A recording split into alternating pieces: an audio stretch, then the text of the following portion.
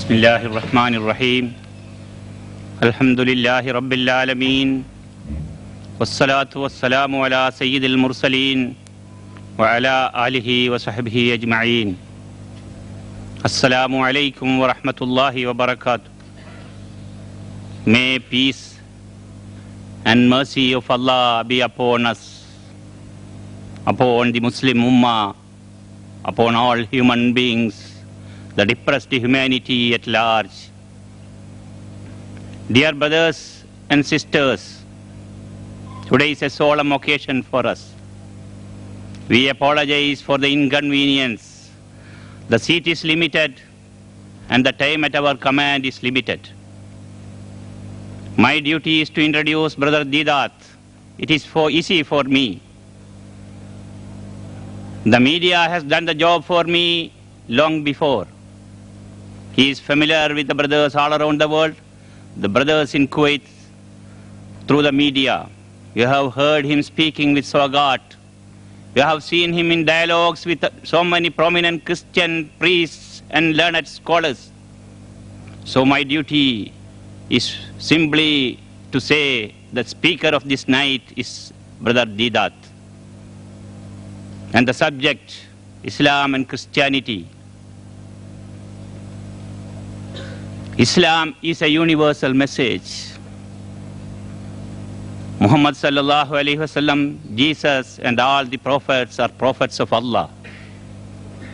They are sent to humanity to guide them, to show them the right path.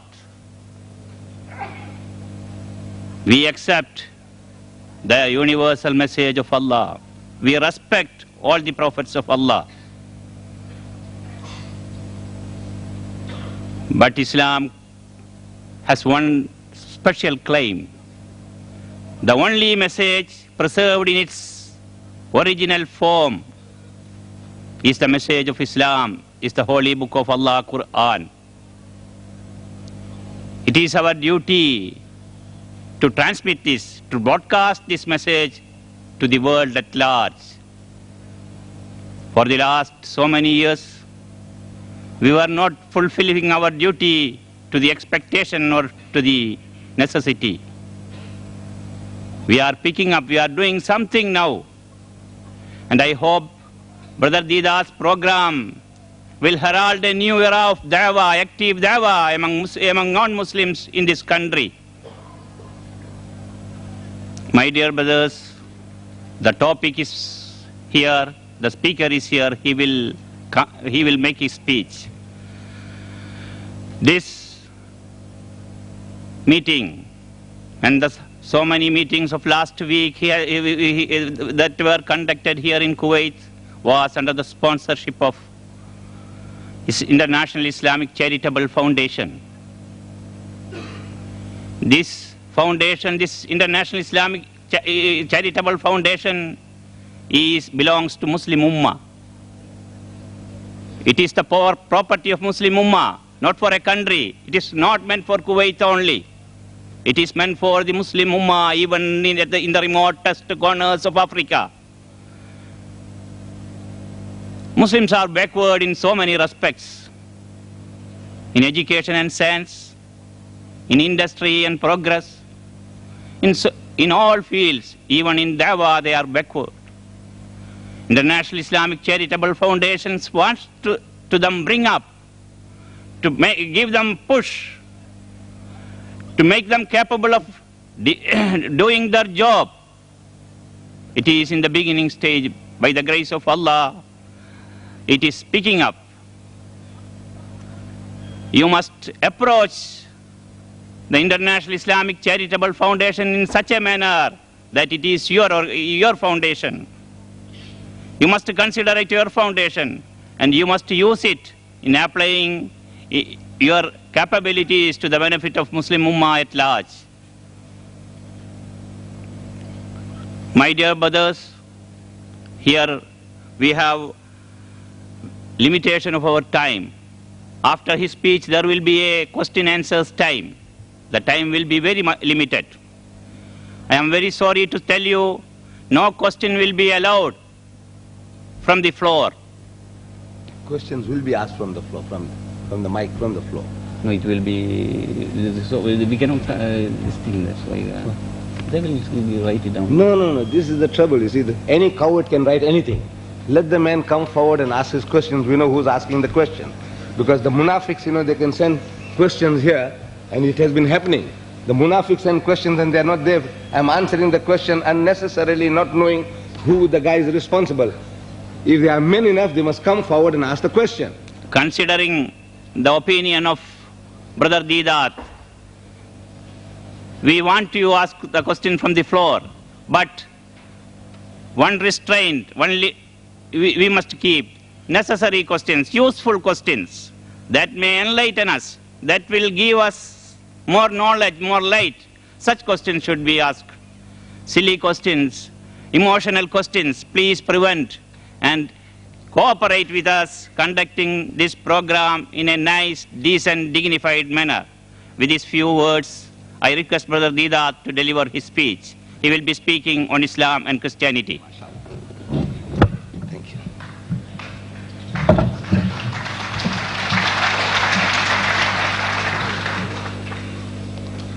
أعوذ بالله من الشيطان الرجيم بسم الله الرحمن الرحيم قل يا أهل الكتاب تعالوا إلى كلمة سواء بيننا وبينكم أن لا نعبد إلا الله ولا نشرك به شيئا ولا يتخذ بعضنا بعضا أربابا من دون الله فإن تولوا فقولوا اشهدوا بأننا مسلمون صدق الله العظيم.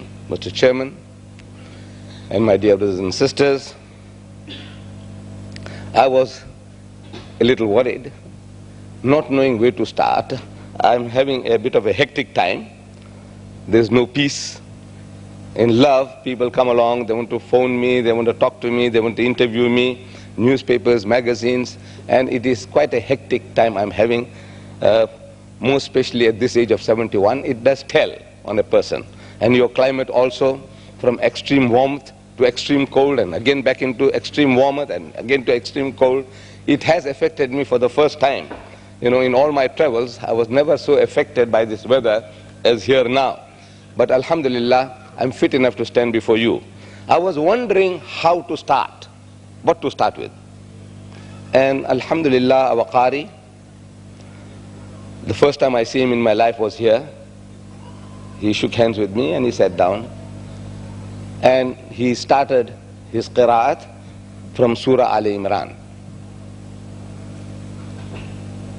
Ali Imran, chapter 3, he started from verse 59.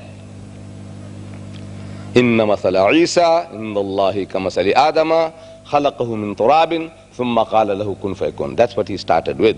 And the ayah I read to you at the beginning is ayah 63. It's a part of that. As if he was telling me, look, Mr. Deedat, start with this, talk this. Alhamdulillah, I think he opened the doorway for me. Allah Bari Ta'ala does it. He opens the doorways for you.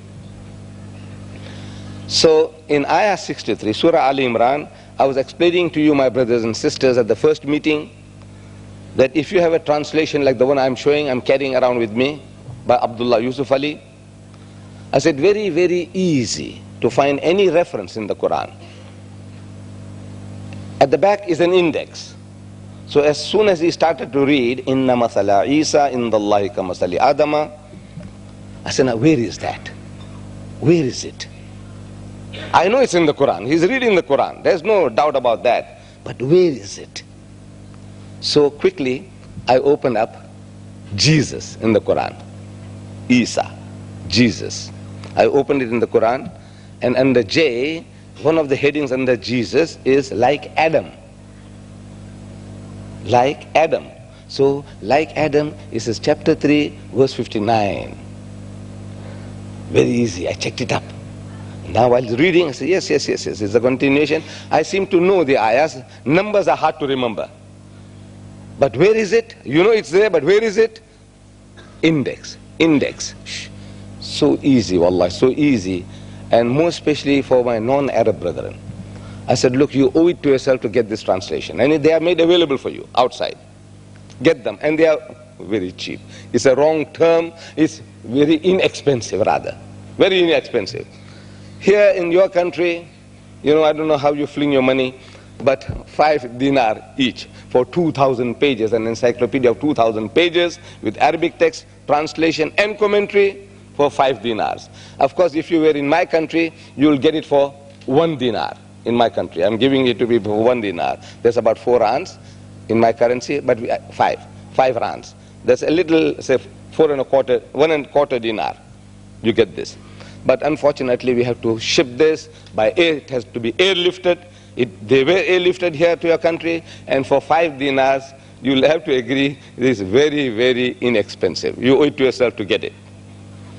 Now, Allah Bari Ta'ala tells us in this ayah, Qul, He's telling our Nabi to say, He's telling us to say, Ya Ahlul Kitab, O people of the book, O Jews and Christians, Ta'ala, come. Ila kalimatin sawa'im baynana wa baynakum, that we come to common terms as between us and you. Let us get onto a common platform.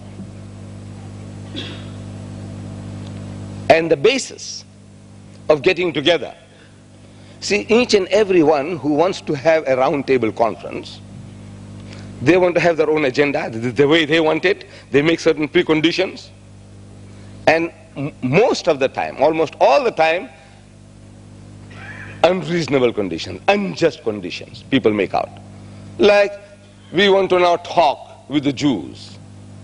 Now, previously the Jew says, I want to talk. We said, no, we don't talk with you. Now we said, all right, we're prepared to talk. Now the guy says, no, he doesn't want to talk. He says, your intentions are not right, as if he's reading your mind. So the Jew, you know how he's making preconditions. He wants to tie you up beforehand, before you open your mouth. Now Allah Bari Ta'ala, He doesn't play games like that. Very, very fair. The fairest propositions that anybody can ever put, one religious group can put to another religious group, is given here. Number 1, Allah na'buda illallah, that we worship none but Allah. There is but one God. Call Him by any name. That one and only being we must worship.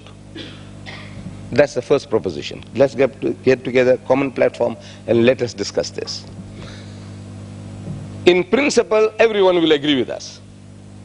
The Hindu will agree with you. The Christian will agree with you. The Jew will agree with you. Nobody can disagree. Let us worship the one and only God that there is. We say, call Him by any name. Allah says in the Quran, call Him by any name,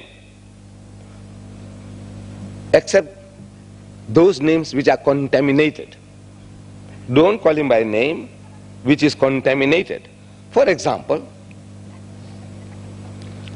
if one said the name of God Almighty is Rama, people from the Indo-Pakistan subcontinent, they know this name. Rama is a god of my Hindu ancestors.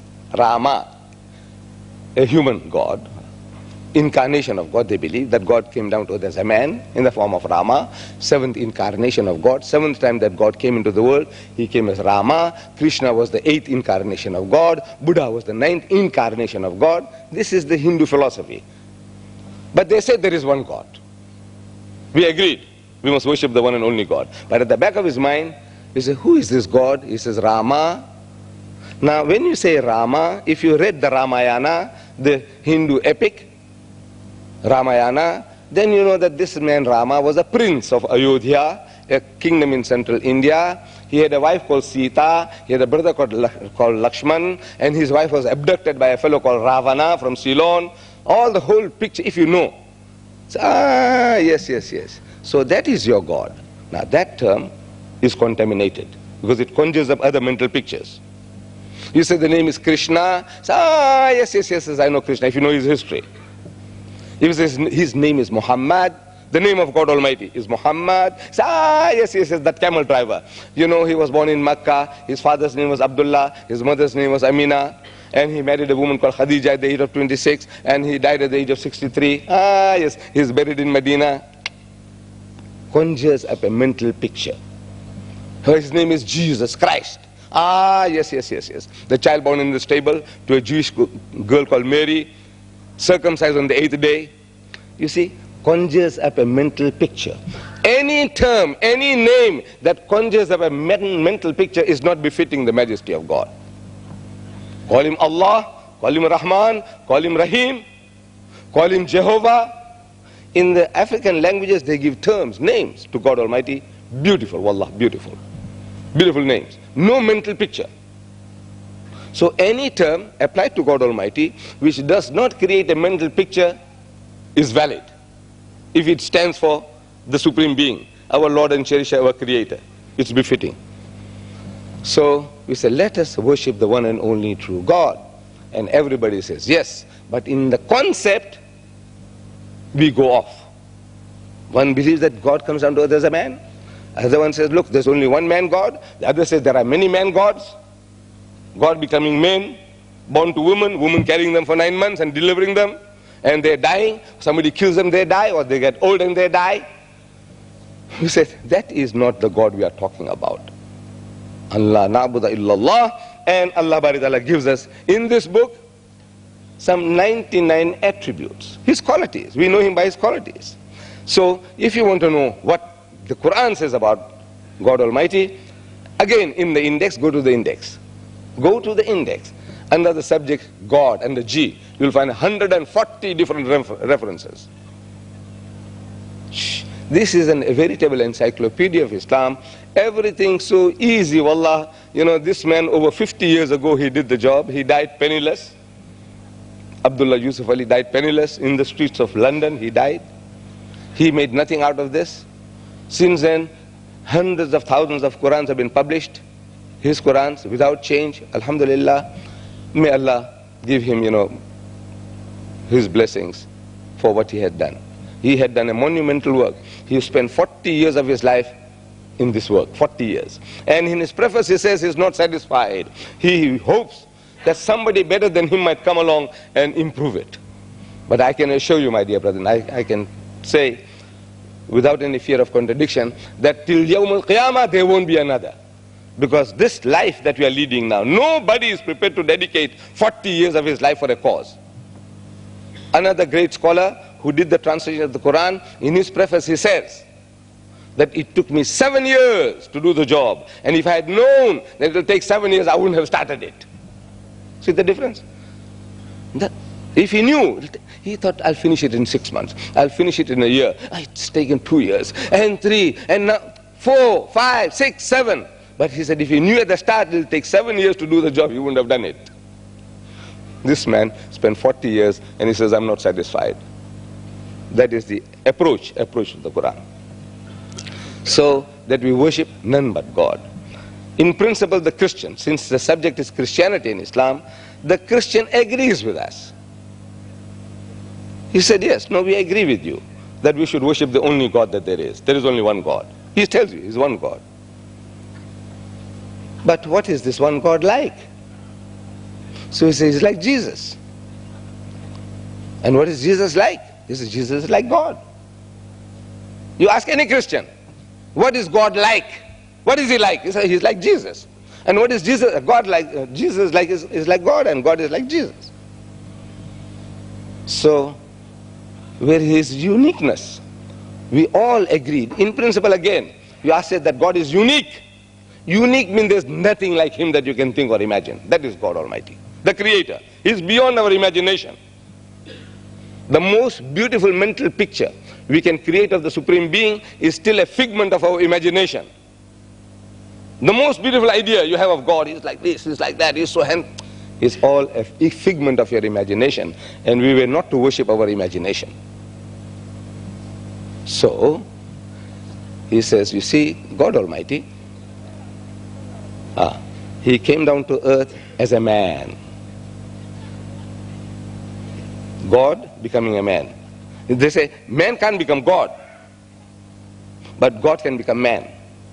I don't know if you have seen these debates of mine, one with a Palestinian Christian called Anish Rosh in the Royal Albert Hall on the subject, is Jesus God?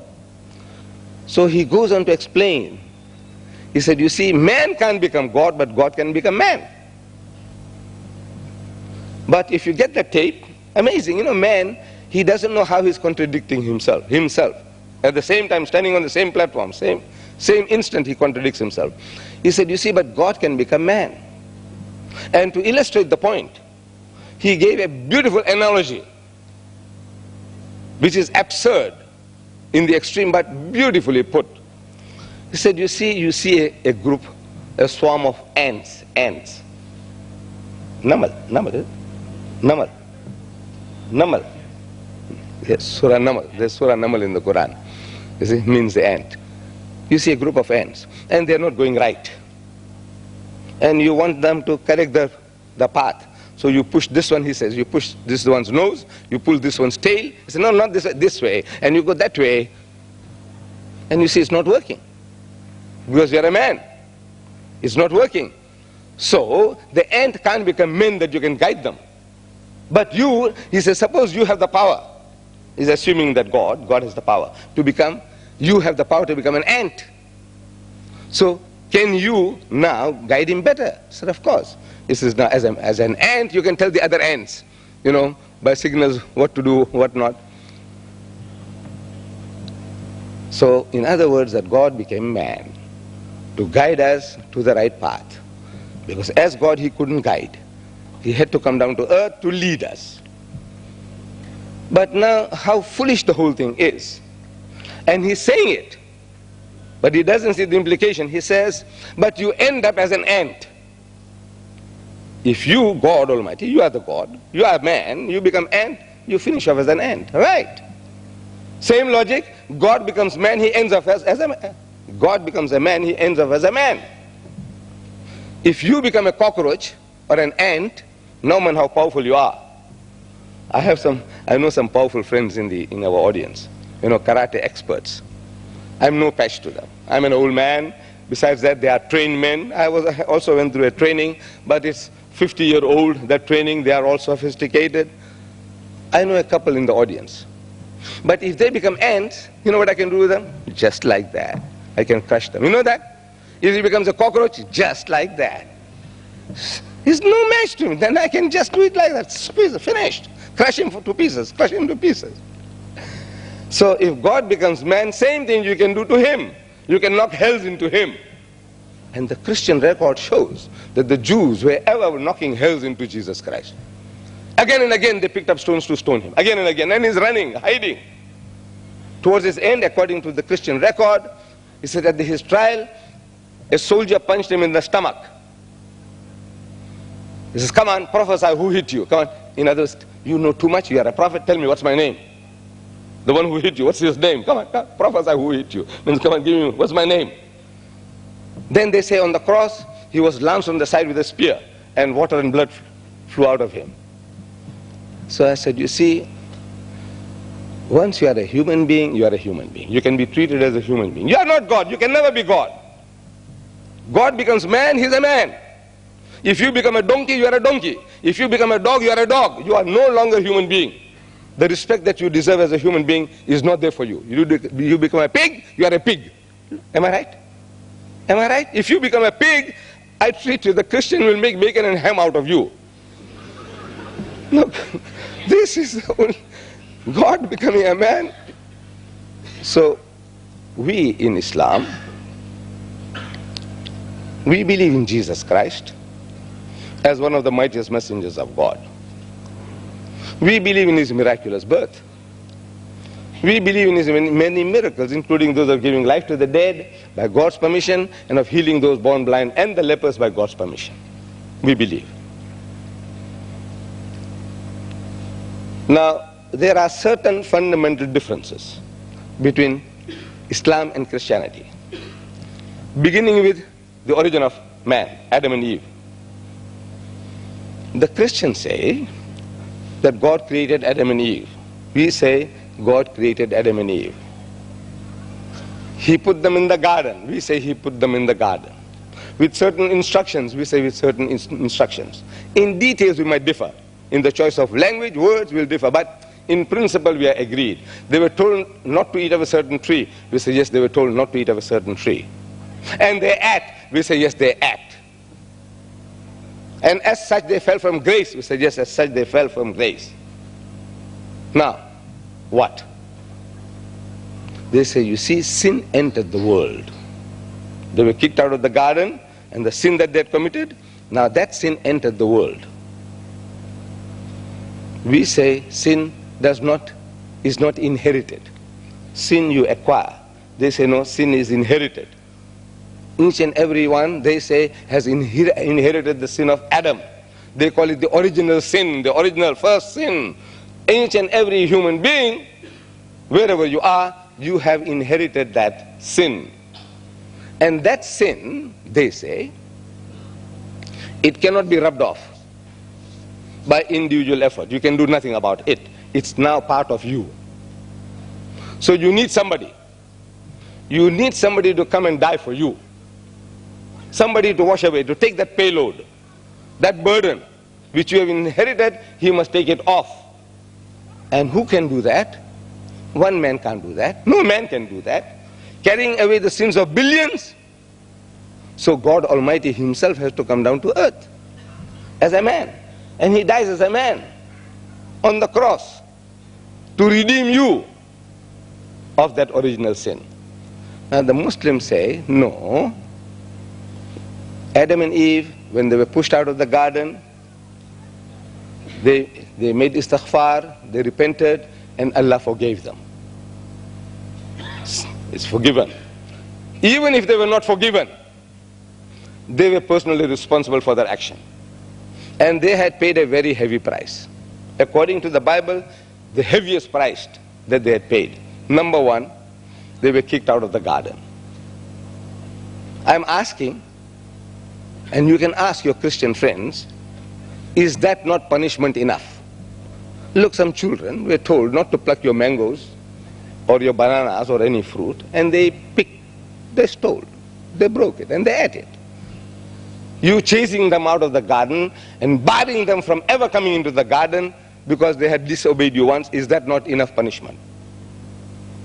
So everybody said, no, that's enough punishment. No more. It's too harsh.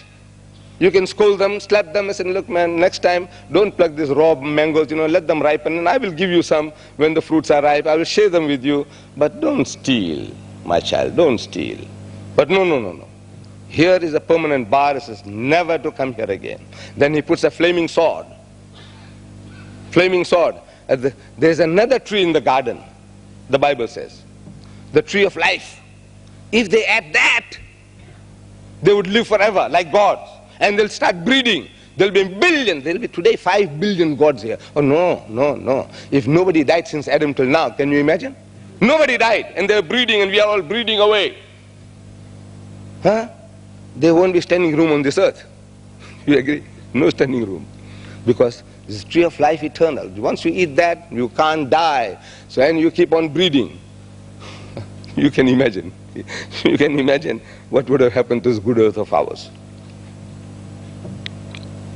So, that tree, they said, no, now if Adam and Eve go and eat that, finish.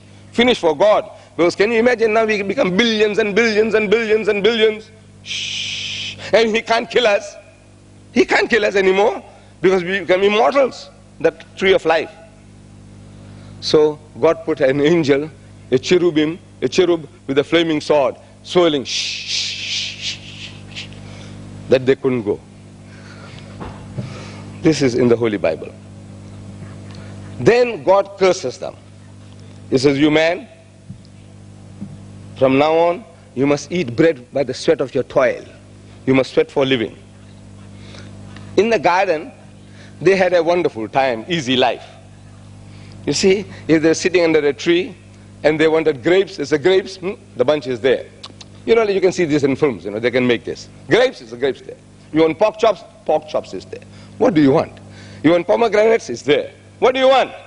You wish, whatever you wish for, you get. That was the life.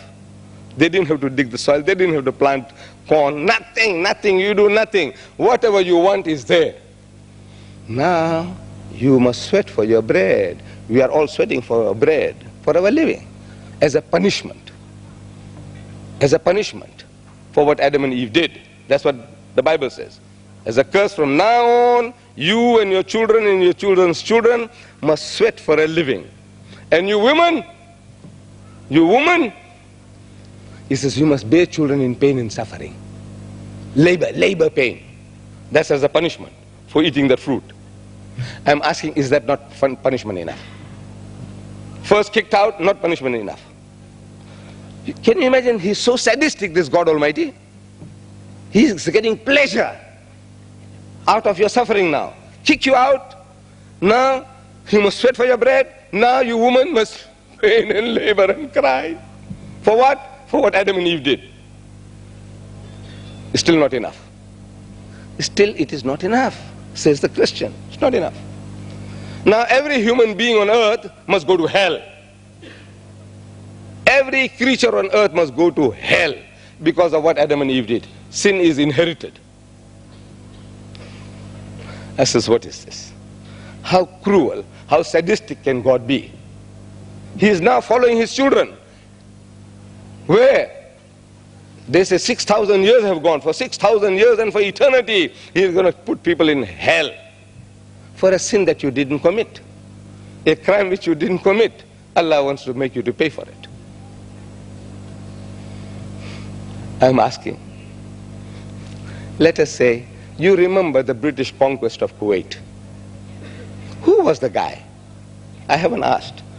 But let's say some General Smith, was the guy responsible. Some General Smith. He was the guy who conquered this country some 100 years ago. And he exploited, colonized our people. Now that man's great-grandson, and now when they did that, one of our Rais was murdered. Our rulers was killed by him. And today some Englishman comes along.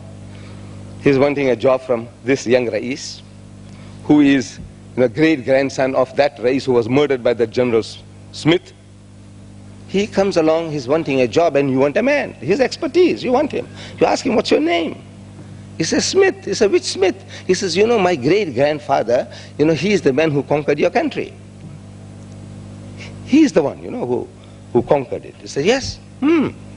He remembers. He says, yeah, that means his great-grandfather, he killed my great-grandfather. So, right, sit down, sit down, sit down. The Arab says, ahlan wa sahlan. Very good, sit down. And he pulls out a knife from his drawer and puts through him, kills him. Life for life. The man is caught, taken to court. Is questioned. Why did you kill this man? This man had just come from overseas. Why did you kill him? So our young Rais, he says, you see, his great-grandfather killed my great-grandfather. Therefore, I killed him. They won't hang him for that, the court.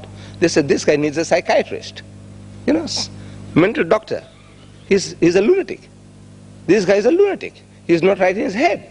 Because this fellow was not born then. He was not consulted by the General Smith. He wasn't consulted.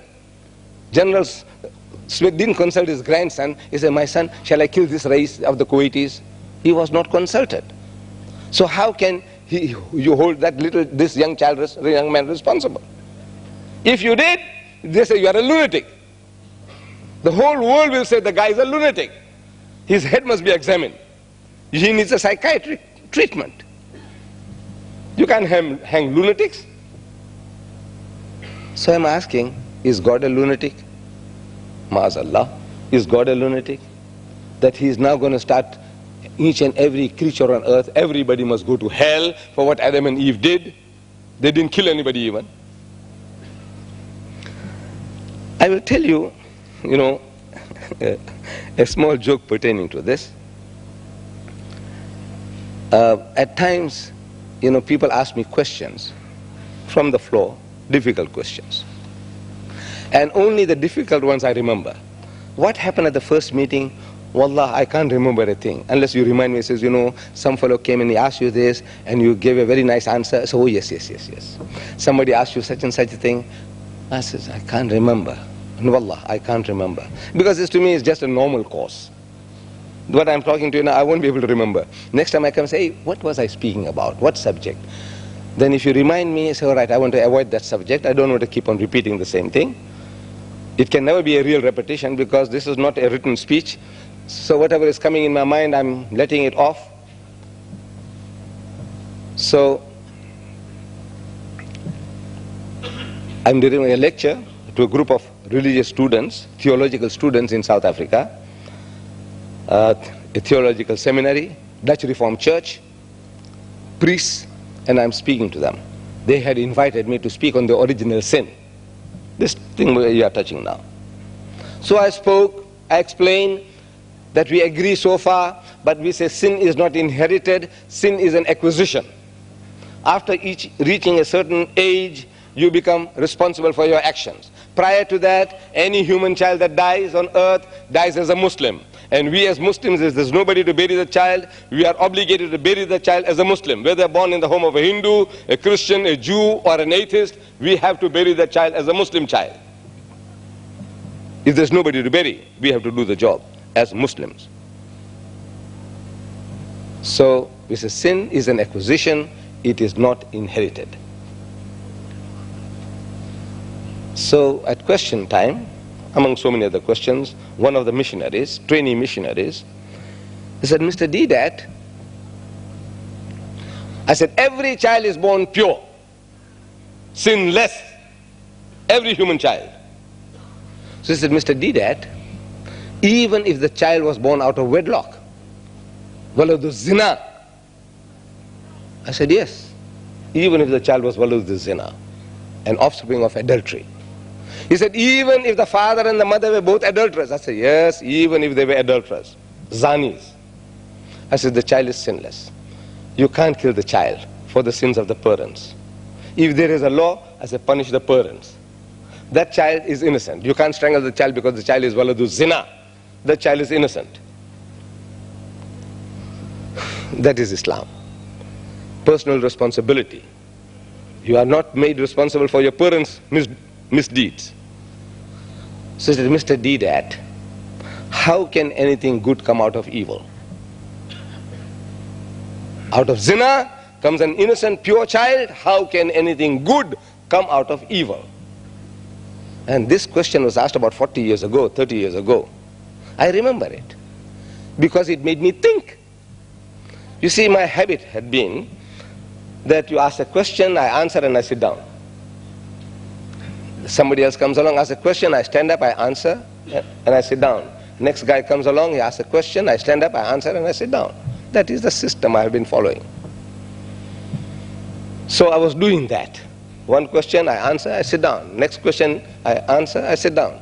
Now, he's asking, Mr. Deedat, how can anything good come out of evil? And it took me a little longer time to get up. Of course, the people, you won't realize. You thought maybe he's old man, but I was much younger then. He says, well, this guy's just getting up. No. I didn't have the answer. I had an answer. I had an explanation. But at that explanation, you can see ahead of you is very big. So you have to explain that physiologically there's nothing wrong with the child. Psychologically there's nothing wrong with the child. Morally there's nothing wrong with the child, and on and on.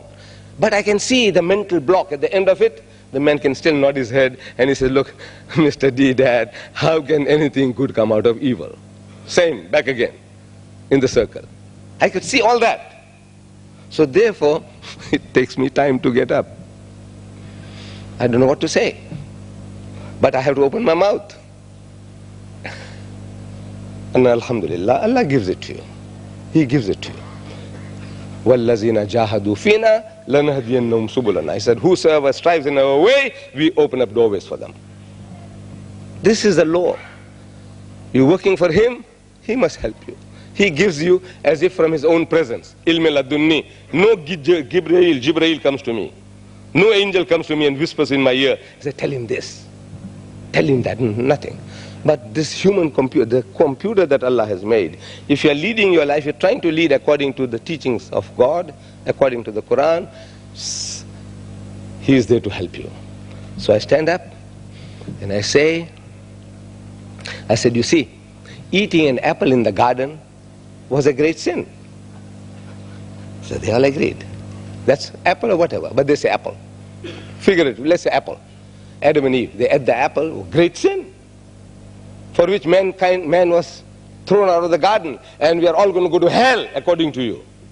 Great sin. Eating an apple in the garden was a great sin. He said, yes. But as against that, killing the only begotten Son of God. One he produced in 1 billion years, only one. Only one son he produced, according to the Christian. They only produced one son. And this son murdered.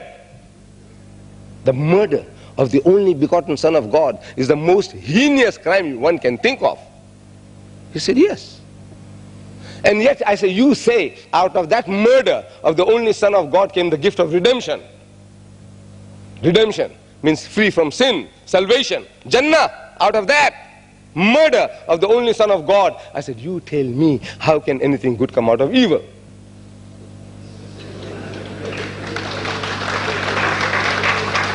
Finished.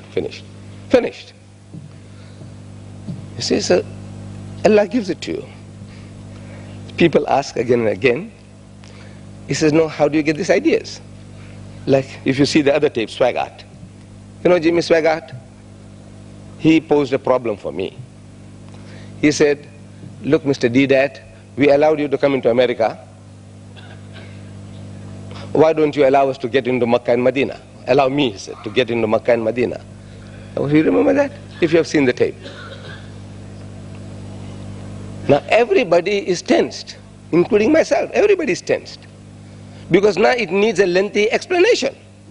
To say, you know, you people are filthy, dirty people. You people are pig eaters. You people are wine bibbers. What a way of answering. But look, as we start, look, you people are going to mess up our places. Therefore, we don't want you. That is what you are expecting. Everybody is expecting that. Now we have to start hammering him. You know, your way of life is not like our way of life, and you're going to mess up Makkah and Medina with your prostitutes and your whatever you're going to do now. We have to open up our hotels for you, 5-star hotels, so you can come along and see the sights. Business is business. Saudi or otherwise, once it's open to business. We want to do business. We want to make money, our businessmen.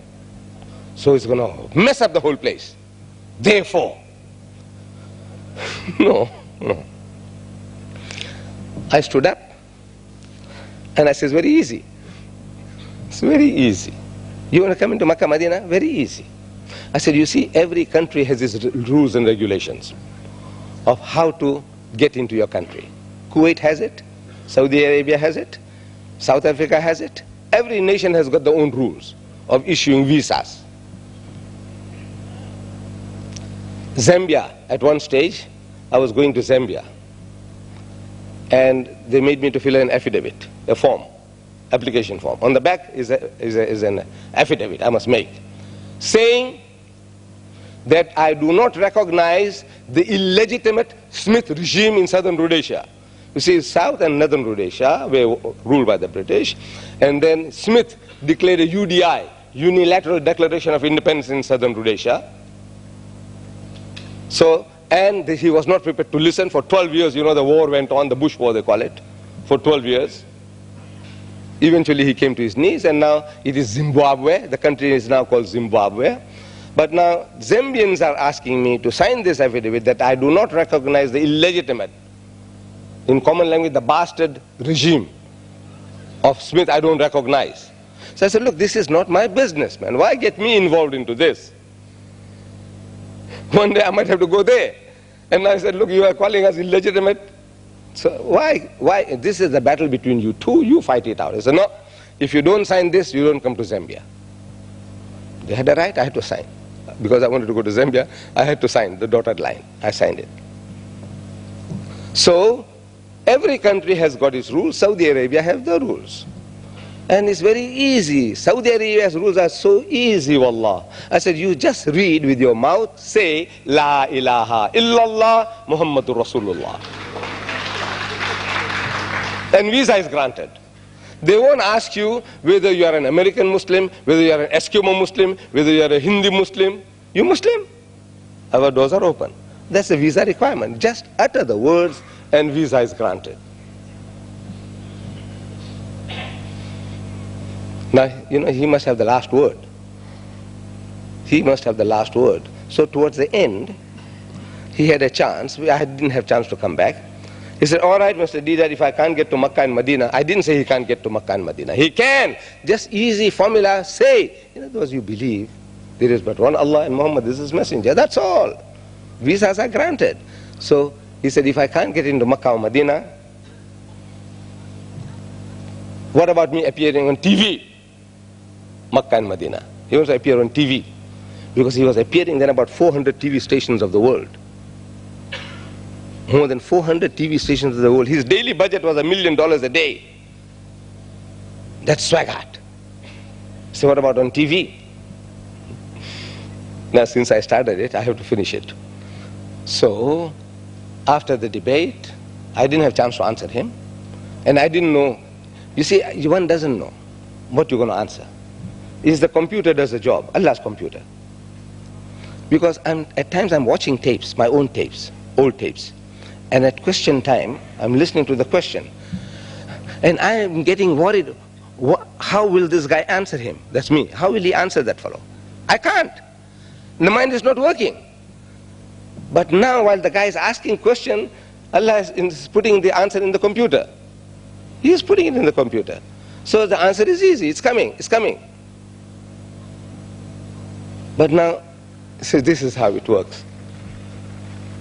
So I come to Abu Dhabi, and they had shown my tapes on Abu Dhabi TV, on Dubai TV, and the director of television, he's telling me about this answer I gave. He liked it very much, he says.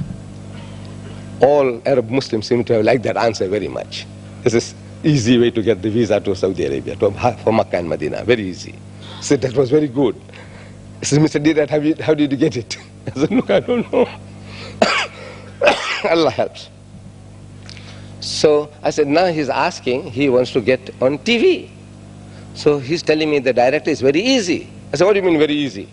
I can't seem to get on. How can it be easy for an enemy of God?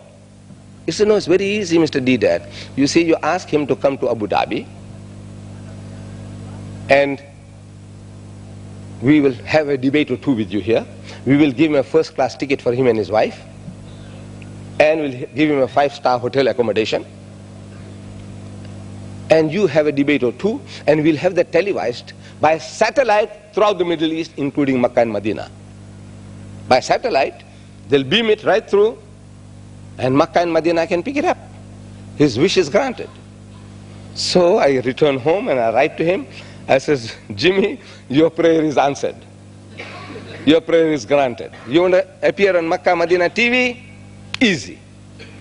Now, you tell me when, you come with your wife, we give you a first-class ticket, 5-star hotel accommodation, and we have a debate or two in Abu Dhabi, and they will do the rest.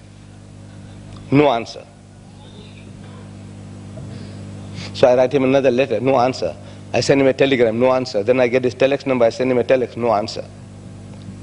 9 months later, just before the scandal, 9 months later, full period of gestation. You know, the woman carries baby for 9 months. You call that gestation. Full period of gestation, you know, he delivers the baby.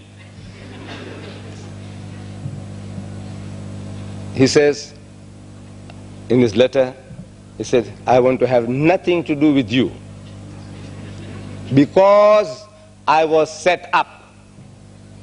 You know what's a setup? You know, you corner the guy by some stratagem into some difficult position so you can hammer him, do something to him. You know, you dangle a golden carrot, and when the guy, poor fellow, comes with the golden carrot, you put a noose around his neck. That's called setting up. He says, I was set up. So I'm wondering, I says, how? I did nothing. Wallah, I said, I did nothing. I did nothing. What makes this man to say he was set up? I know the boys who organized the meeting, our school boys in the Louisiana University, they did nothing to set him up. That will corner him and put him into a trap. They did nothing, as far as I know, alhamdulillah. I did nothing, they did nothing, but it appears that he was set up. It does appear. He's justified in saying he was set up. Though it's not true, but from his thinking, he was set up. How was he set up? Now if you listen to the tape again, starting from the beginning, he says he apologizes that he had been attacking Islam and the Prophet ﷺ out of ignorance. He says out of ignorance. And if you didn't hear what I had said on TV, I will not repeat it. Truly Islamic spirit that he showed. That look, that means now I won't repeat those filthy, dirty words, what I had used. Which means he's hitting you again. He won't put salt into the wound. Beautiful, beautiful. You know, such charming people, wonderful people. You know, you feel that what grace they have. But now, when he uttered those words, our young men took exception to that. And they challenged him to a debate. That's the only thing the young men know. What else can you do with him? Says, challenge him to a debate. And the guy accepted. Swagat accepted. So they brought a Pakistani or an Arab, some learned man, and they had a debate in the university campus. And this guy Swagat made mincemeat out of our man. He bulldozed our man. Maybe our man had logic on his side, facts on his side, but this guy, you know, he's got a charisma. He's got those magical powers. He's got the gift of speech, and his movements and all tantalizes the man. He was the greatest, I think, that Christianity has produced in the past 1,000 years. Greatest Christian orator, lecturer that Christianity had produced. When I was going for that debate, I meet the Sultan of Sharjah, Sheikh Muhammad Qasimi, and I'm telling him, I says, you see this poster here, I'm going to debate this fellow in America. So he tells me, Mr. Deedat, this guy is big shaitan. So I'm telling him, I said, how do you know? You are a man in the Middle East, what do you know about the guy in America? He says, no, he says, when I was in America, in my hotel I was fiddling with the channels, and this guy came on. And he says, believe me, Mr. Deedat, if he was swearing your mother, you can't switch him off. In anger you can smash the screen, but you can't switch him off. That's too great. So, he had the charm. And the people, the audience, mostly Christians. So he awed our man. He bulldozed our man. What does the children do? Challenge him to another debate. So come on, let's have a second go at him. This time they get a new brother in faith. Very knowledgeable. That brother in faith, I learned a thing or two from him about the Quran and about the Bible, from this new brother in faith. But he was 5'3". Maybe I'm exaggerating. 5'3", clean shaven, like a schoolboy, and his voice also sounds like that of a girl. You know, soft spoken. And in the eyes of the audience, again, this guy bulldozed him. Facts were with us, logic is with us, but this guy's personality and the audience reaction, all these things, you know, shrouded our man. What do the boys do? Only thing they know. Another debate. See, I admire youth for that. They come out fighting. Our little ones coming out with stones. The spirit. They come for another debate. And this guy accepts. Third debate. With me was the third one. You see how it's being set up now. Watch. So he agreed. So the boys phoned me. He says, look, uncle, we were fishing in shallow waters, catching little sprats, you know, the little fish, small fish, but we have got a shark, and we want somebody to gaff it out. A gaff is a long stick with a hook. You see, when the big fish comes near a shore and you line it up, if you just pull out with the string, it can break. So you have to gaff it. It's a stick with a hook, and then you pull it out. You call it a gaff. We want somebody to gaff it out. So who's the man? He says, Swagat.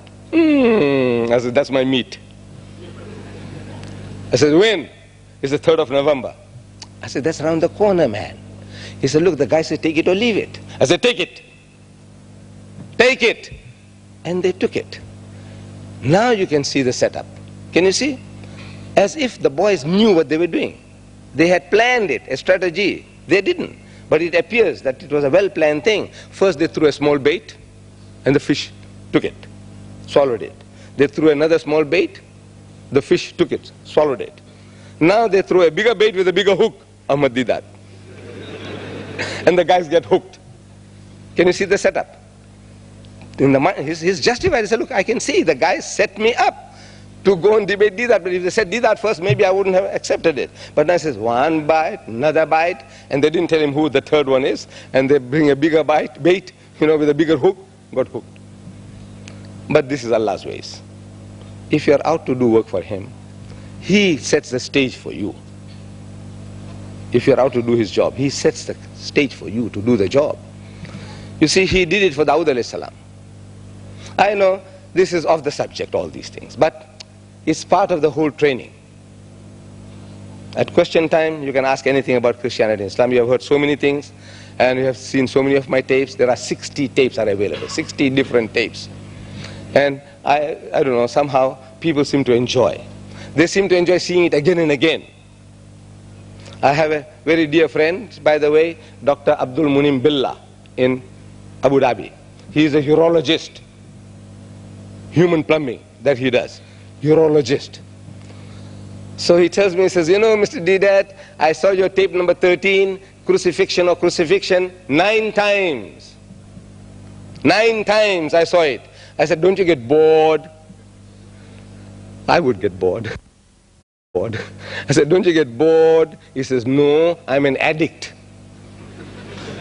Now, I didn't know that you can get addicted to tapes. I thought only drugs and alcohol you can get addicted to, and cigarettes. But no, he says you can get addicted to this. So you be on guard when you buy Deedat's tapes. So I said, this is how Allah does the work. You see, the battle between the Palestinians and the Bani Israel, the Jews, has been going on for 3,000 years. 3,000 years. It's not yesterday, not today's job. All this what's happening is a 3,000-year-old story. You read in the Bible again and again, that the Jews destroyed them utterly. And they killed men, women and children. Even sucklings were not spared. And even donkeys were killed. Yeah, even donkeys, the Bible says. They didn't have mercy even on the donkeys. I said, what the poor donkey had done. In Sabra and Shatila, if you had the Times magazine at that time, you see the picture there of the human beings lying down and horses killed. So I wrote a caption, I took out a pamphlet, The Crimes of Begin in South Africa. Crimes of Begin, I published 100,000 of those. Crimes of Begin, and I reproduced that picture from the Times magazine. I said, these Jews, they couldn't find donkeys, so they kill horses. Terrible, terrible. Again and again, 100 times over, you read what they did to the Palestinians. It's a battle going on for 3,000 years. At one stage in their history, our brethren, they were not our brothers then, they were not Muslims, they just happened to be there. They are our brethren now. These Palestinians, they had a giant in their midst, an 8-foot giant called Jalut, Goliath. You always hear about David and Goliath. David and Goliath, they've made a film, David and Goliath. Goliath is an 8-foot giant. Abnormal. But the Palestinians were very happy. Say, hey, we got a giant in our midst now. Now let's see what the Jews can do. So they are on a hilltop, gathered with Jalut, and on the opposite hill are the Jews. So this Jalut is shouting, say, you Jews, is there anybody there who can take me on? I'll chew you alive. And really, if he can grab any one of those, he could crush them. Allah had given him the size and the strength. But while he's shouting, you see an 8-foot giant is abnormal. An abnormal person, he behaves abnormally. He's not steady on his feet. 8-foot giant on the hill. You see, he's swaying as if he had taken some drugs or alcohol. He didn't. But it appears, he's shouting like a drunken man, say, you Jews, I'll fix you up and all that, come. So the Jews were terrified. They were shivering in their pants. I don't know whether they used to wear pants those days, but figuratively they're shivering in their pants. So Dawood is there. What is he doing? He is looking after his father's sheep. He was a shepherd boy. He was no prophet then. He is there, looking after his father's sheep. You see, if the battle was taking place here, and if Dawood was grazing his sheep where the Sheraton is, you would never have heard of Dawood. You know that? He had to be there, earshot of Jalut, that Jalut is shouting, and he is hearing there on the opposite hill what this guy is saying, and to him it makes his mouth water. So what an opportunity. This guy is a sitting duck, man, sitting target for me. Little Dawood, for the Jews, the veterans of so many wars, they are terrified, petrified at this huge giant. So little Dawood comes to Talut, the commander, Saul, they call him Saul, and tells him, he says, look, I'm prepared to take this fellow on. So what? You? We veterans of so many wars, we are terrified, and you? He said, I'll take him on. He said, go man, look after your father's sheep. He said, look, that guy, he's so enthusiastic, so easy, I'll knock him over. The young man, he's got something in his mind. So Talut says, look man, that type of enthusiasm, you don't squash it. He said, look, here's my sword and my shield. So little Dawood says, look, I don't know this. In my life, I never handled it. Maybe the sword is too heavy for it. He said, look, I got my sling. So what? With a toy? It's a joke. What a joke. We with swords and shields, we can't take him on, and now you with a sling, you want to fight him. With a stone. Sling. He says, look man, you don't know. You know what I can do with this. That enthusiasm overpowers Saul, the commander. He said, all right, go. You want to commit suicide? Go. So Hazrat Dawood alayhi salam, he walks down the hill, he picks up a few pebbles, stones, the ones that our children are carrying now. Look, the stones are doing something. What all our other efforts had failed so far, what the little children with the stones are achieving, same story is being repeated. He picks up the stones, he puts one in the pouch of the sling. It was an old-fashioned sling, not the one with the rubber, because rubber was not invented. So he puts it in, and 2 strings, he swings it, gains momentum, and at the right moment he lets go one side of the string for the missile, the stone, to fly. He has been practicing this. He has been killing birds with it. He has been killing rabbits with this. So he's a good marksman. What he has, he uses. That's what Allah wants us to do. What you got, you use. No. You want sophisticated weapons. You want laser guns. You wait till doomsday. You might not get them. Use what you have. What Allah gave you, use it now. And you see how effective it is. However silly and toy-like it looks. He puts it in and he swings and he lets go, and the missile hits Jalut on the forehead, cracks his skull, and he falls. And little Dawood rushes up, takes his own sword, and chops off his head. So Allah records it for us in the Holy Quran. He says, وَقَتَلَ دَاوُدُ جَالُوتَ وَآتَاهُ اللَّهُ الْمُلْكَ وَالْحِكْمَةَ وَعَلَّمَهُ مِمَّا يَشَاءُ. And Dawood killed Jalut, and Allah gave him dominion and wisdom and whatever else he willed. So the Jews say David killed Goliath. The Christians say David killed Goliath. We say Dawood killed Jalut. I said, poor Jalut was set up. Can't you see? He was set up for this.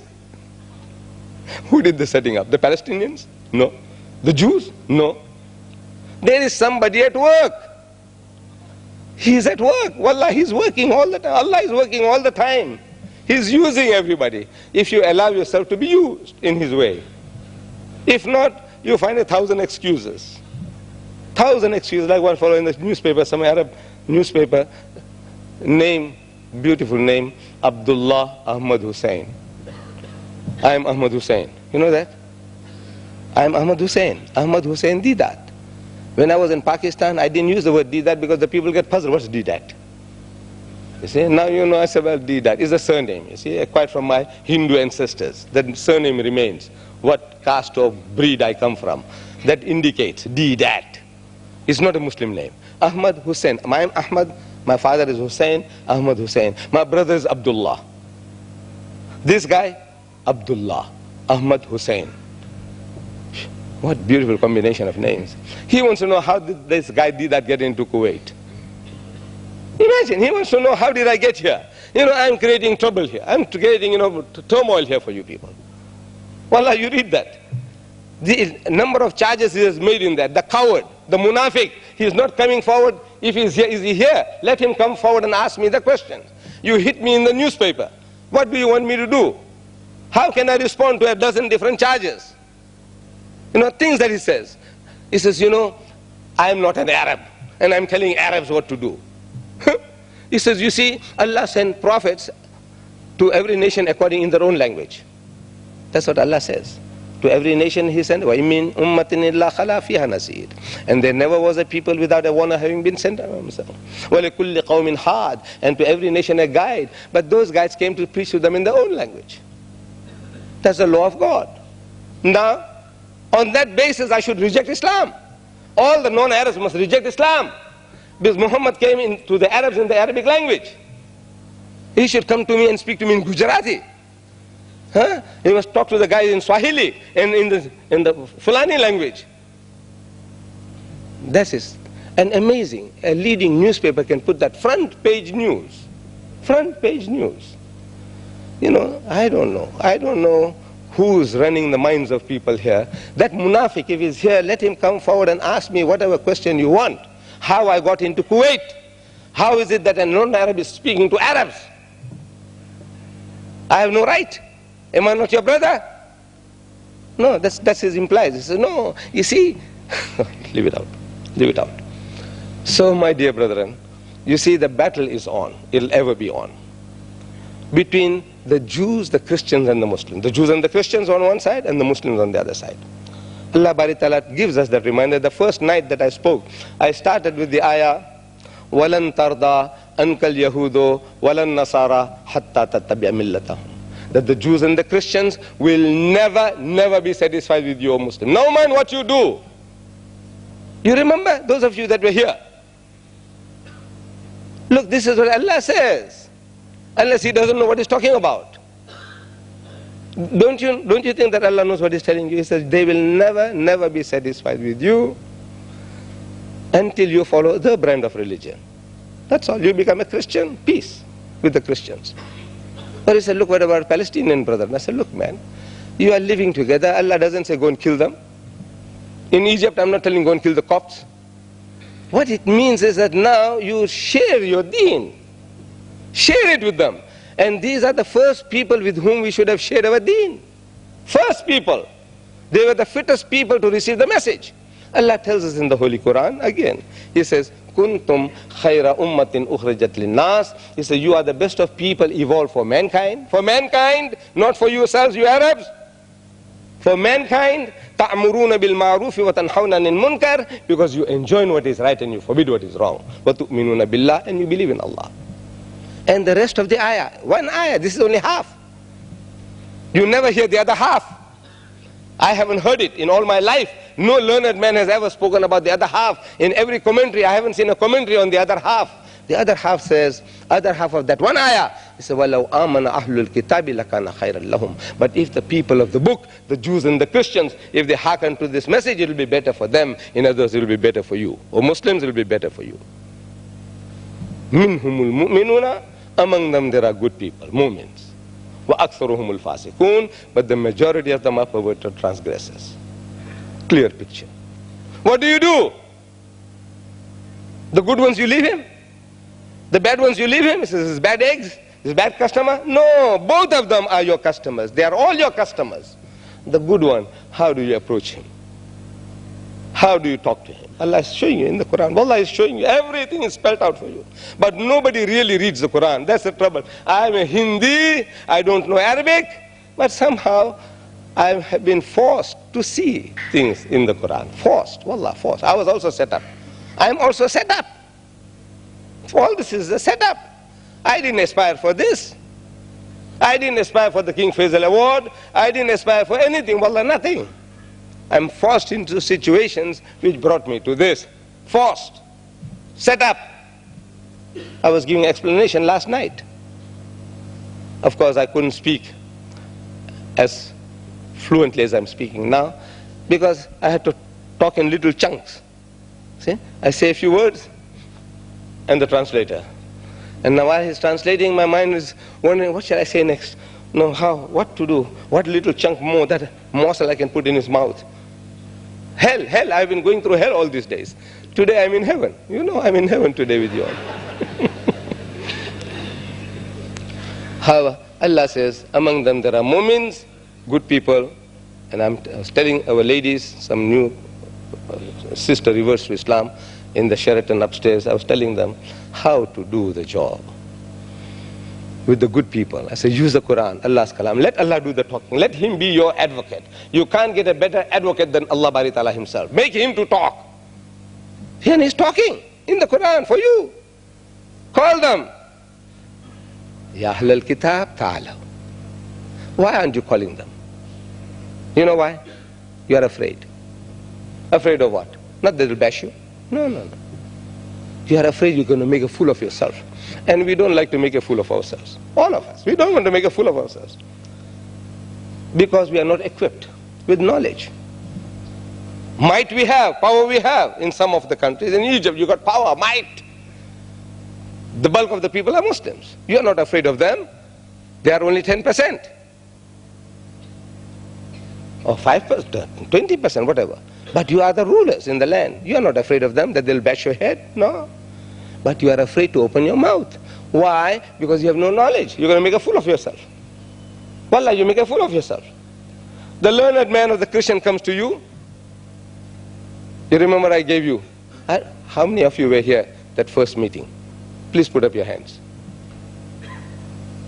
Very few. That first meeting here. I said, now the Christians have evolved a new system. A new way of dealing with us. Previously they were attacking. Muhammad was an imposter. He had so many wives. He copied his book from the Jews and the Christians. He spread his religion at the point of the sword. So if you don't accept some, chop off your heads. That type of thing. Didn't gather honey. Didn't get converts. So now the Orientalists, they are studying psychology. And I gave you so many things here. Look, the system that they're using to catch Muslim fish. I showed you. Now, there are certain Muslims who react. Maybe their mothers are Christians. Maybe their wife is a Christian. Or the brother-in-law is a Christian. Or they're working for a Christian. They have Muslim names. Abdullah, Ahmad Hussein. Who can doubt his Islamicity? But you study him. You study the letter. And he says, he's a kafir of the highest order. Munafiq of the highest order. He has learned all these techniques from the Jews. I can give you examples after example. Let him come forward and speak to me. In public here, talk to me, the munafiq. So you start throwing stones at the man. You see, give him a bad name. A character assassination. The khabis hasn't got the guts to pull a trigger, so he's doing it with the pen. Let him come forward. Come forward, and the likes of them, come forward. Talk to me. Accuse me on my face that you are not a Muslim. Say so, that I'm a Qadiani. Say so, I'm a Baha'i. Say so, I'm a Shia. Say so. You give me a chance. Allah says, Ya ayyuhallazina amanu, O you who believe, in ja'akum fasiqun binaba'in fatabayyanu. When a fasik, a perverted transgressor comes and tells you something, verify it. Fatabayyanu an tusibu qawman bi jahalatin. That maybe in ignorance you harm some people. But I don't know. He's an Arab. He knows Arabic. He said, why should a non-Arab come and speak to Arabs? Aren't they Arabs enough here to talk to you people? Why do you? Are you all fools? Why do you come to listen to me? I want to know. I'm not an Arab. And the masjid, I see mostly Arabs here. I don't see all those red turbans, you know. But in the masjid, I can't see any bareheaded people. I see all the... Why do they come to listen to me? And they come again and again. If I'm your enemy, you can't be such fools, man, that you come and listen to me again and again. Once is enough. Once you recognize that this guy is not our friend, next time you keep him at arm's length. You don't go and listen to him again, but you people are coming again and again. What for? Are you fools? No. You seem to get something from me. That is why you are coming. And I enjoy talking to you. I want to share with you my experiences. So, that first night, I said the new techniques that they are using, now they're coming to our people. I'm warning you beforehand. And they are now finding common grounds. This is a natural thing. Allah showed us. Ta'alaw ila kalimatin sawa'im baynana wa baynakum. That we come to common terms as between us. That's a secret. Anybody, everybody, try and find common grounds on which to start. So now, they don't read the Quran, but they discovered that. Through study, psychology, they studied, they said, no, this is the way, common grounds. So they find common grounds with you now. Common grounds with you. They said, you believe in Jesus? You got to say yes. It's all prepared. He knows the answers beforehand. He just wants to convict you with your own mouth. You believe in Jesus? He said, yes. He says, you know, he was one of the mightiest messengers of God. He said, yes, yes, we believe that. We believe that. He says, you know, he was born miraculously, without any male intervention. He said, yes, no, we accept that. Mu'jiza. He says, was Muhammad so born? You're Muhammad. Was he born like that? So he says, no, he had a father and a mother. That's all. That's all. He doesn't tell you anymore, Jesus is a degree above Muhammad. He doesn't say that, but he told you. He says, you know, Jesus is the Messiah, translated Christ. You accept that? He said, of course. He's Masihullah. We accept. Allah tells us, Masihu Isa ibn Maryam. Allah tells you. We accept. He said, was Muhammad Masihullah? He said, no, he's Rasulullah. But you see, Isa is Rasul and Masih in the Quran. You know that? Rasulan ila Bani Israel, Masihu Isa ibn Maryam. He's Rasul and Masih. Your prophet is only a Rasul. In the Quran. He said, well, yes, it is so. Another degree for Jesus. He says, you know, Jesus gave life to the dead, which is the prerogative of Allah. Allah's right to give life and death is in his hands. But Jesus was given that power to give life to the dead. You know a little bit more than that. So you say, Bismillah, with Allah's help, with his permission. You say, yes, yes. Did Muhammad give life to the dead? Bismillah. Did he? So he said, look, I don't know. My answer. These are my answers. I said, look, I don't know. Maybe somebody might bring in some kitab and say, look, you are an ignorant fellow, it is there. But look, I don't know. Another degree for Jesus. He says, you know, Jesus, Christ, he's in heaven. I said, yes. He's alive? I said, yes. He's coming back? I said, yes. Where is your Prophet Muhammad? Sallallahu Alaihi Wasallam. He said, no, he's buried in Medina. He said, perhaps his bones have rotted in the grave. We said, no, we believe he's Hayatun Nabi, he's a living prophet. He said, well, look, that's metaphysically. But physically, maybe his bones have rotted in the grave. So he says, maybe another degree for Jesus. These are common grounds he's finding with you now, convicting you from your own mouth. He said, don't you think God had a purpose in doing all that? He does things for nothing. Huh? He does things for nothing. When you made Qurbani a few months ago, Eidul Adha, you look for a sheep or a goat or a cow that had no blemish, no faults. Right? Horn not broken, ear not cut, not blind, not limping. Right? You say, right. So if God Almighty wants to make a sacrifice, is he going to look for second best? You know who's second best? He proved it to you from your own mouth. According to what he put to you, Muhammad Sallallahu Alaihi Wasallam is second best. Will he look for second best? Go and argue with him. Argue with him. Difficult. Wallah, it's difficult. But it's very easy. If you just armed yourself, with knowledge. It is so easy, and it's a joy and a pleasure playing chess with them. This is intellectual chess. All right? He said he's born without a father. We agree. But he said, does that make him God? Does that make him God? Or the veritable son of God? So look, Allah tells us in the Quran, Inna masala Isa indallahi kamasali Adama awaqari. He gave the message. I don't know whether he really did intend to do this, but he did it. Allah makes him to do it. Maybe he was also set up.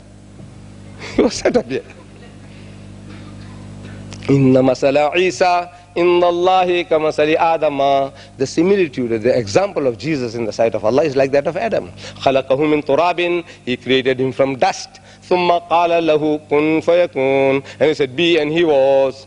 So if Adam is the son of God, or God because he had no father, if Jesus is the son of God and God because he had no father, then Adam is a greater God according to your logic.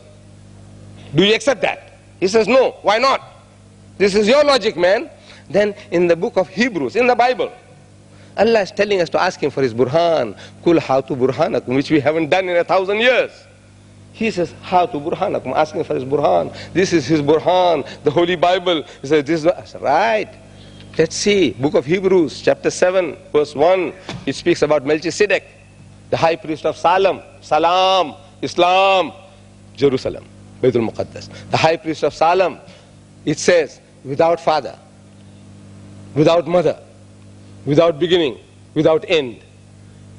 Can you imagine? A priest without father,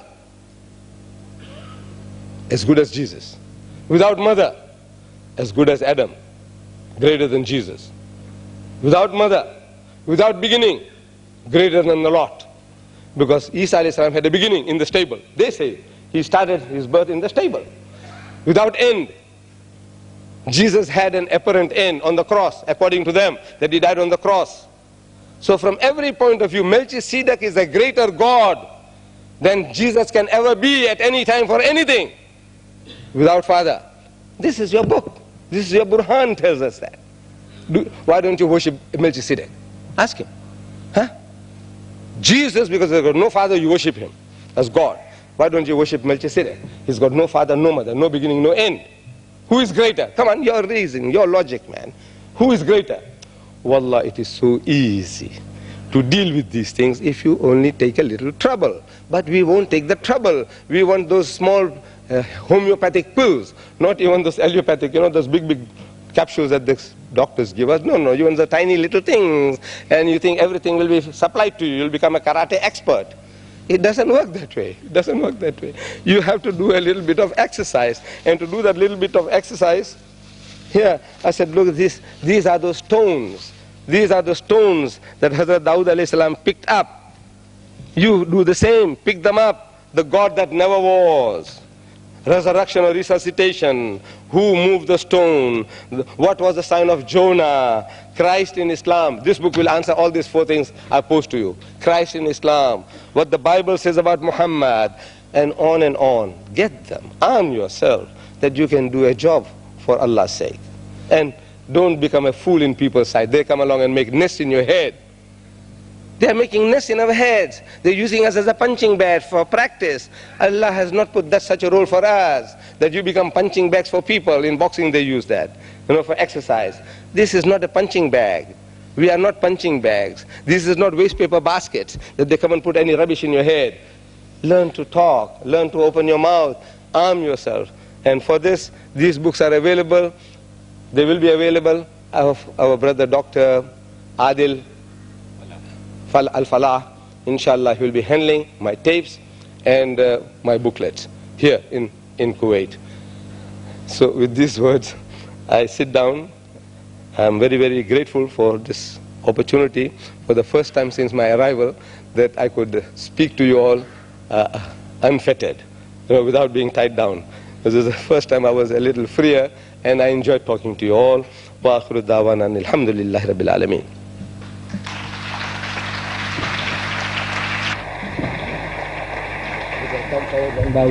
On behalf of International Islamic Charitable Foundation, on behalf of Kerala Islamic Group, on behalf of the thousands of brothers who listened to your speech tonight, and on behalf of hundreds of thousands of brothers who are going to witness your speech in TV and other media, and on behalf of our future edicts of your tapes, I thank Brother Deedat for your stimulating, thought-provoking speech. Now, brothers, we have to vacate this hall within half an hour time. So please come forward as Brother Deedat desires, come forward and ask your questions. The question should be concise. Don't take all the time for questioning only. Give much time to Deedat to speak.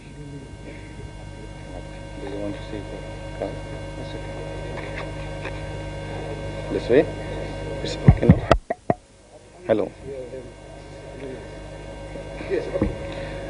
Brother Yes, my name is Sheikh Ahmed and I am Pakistani, working here as a teacher. Brother Ahmed Deedat, the way you are doing your job seems to be an unnecessary confrontation against those who are betterly equipped and betterly strengthened with the material forces. Can't we do our job without any confrontation?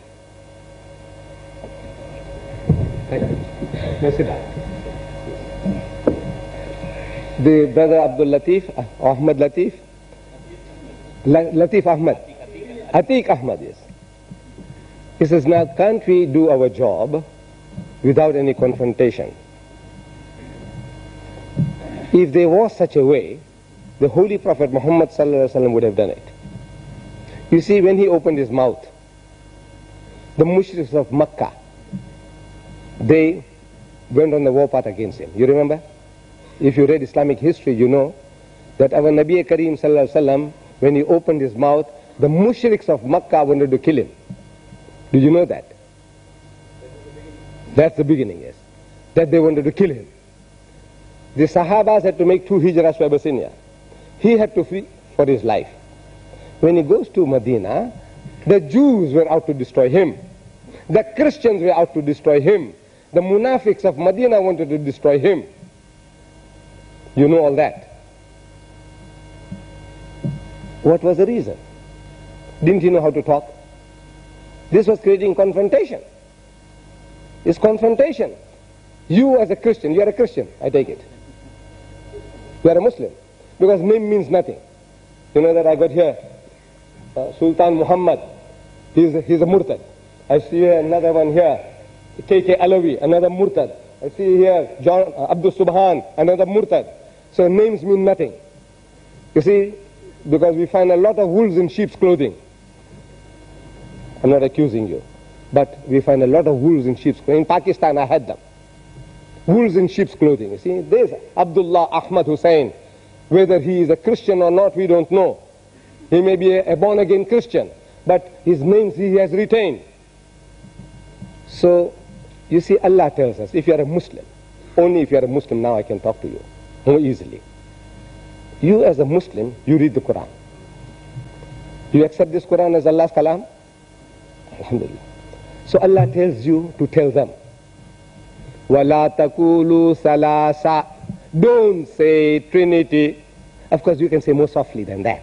You see, unfortunately me, Allah has made me like that. I say, وَلَا تَقُولُوا ثَلَاثَ. Don't say Trinity. إِنْتَهُ خَيْرًا لَكُمْ. This is, stop it, it will be better for you. إِنَّمَا اللَّهُ إِلَهٌ وَاحِدٌ. For your Allah is one Allah.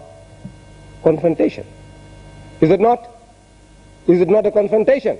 The man, his foundation of his religion is Father, Son and Holy Ghost. Trinity. And you telling him, don't say Trinity.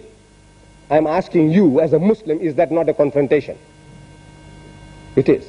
So that verse must be taken out of the Quran and thrown away.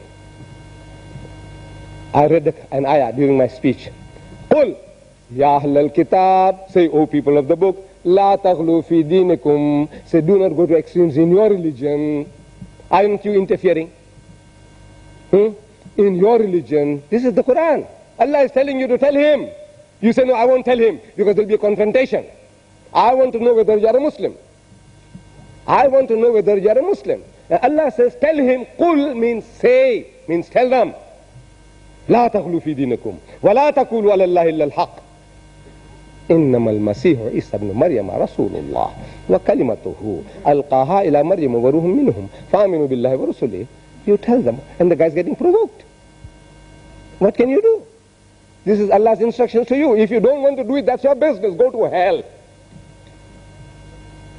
You don't want to do the job? Allah says, يَسْتَبْدِلْ قَوْمًا غَيْرَكُمْ. He will substitute in your place another people. ثُمَّ لَا يَكُنُوا أَمْثَالَكُمْ. They won't be like you. You avoided that confrontation in Spain. When I say you, we Muslims. 800 years you rule that country. And you were thinking of your wives, your Christian wives, and your brother-in-laws and your son-in-laws, and your worldly considerations, your nice homes, and your parks and gardens. That is what was your interest. What happened? Wiped out to a man. يَسْتَبْدِلْ قَوْمًا غَيْرَكُمْ. This is the punishment for you. You deserve it. Allah tells you, tell them, لَقَدْ كَفَرَ الَّذِينَ قَالُوا إِنَّ اللَّهَ الْمَسِيحُ ابْنَ مَرْيَمَ. Anyone who says that Jesus Christ, the Son of Mary, is God, is making kufr.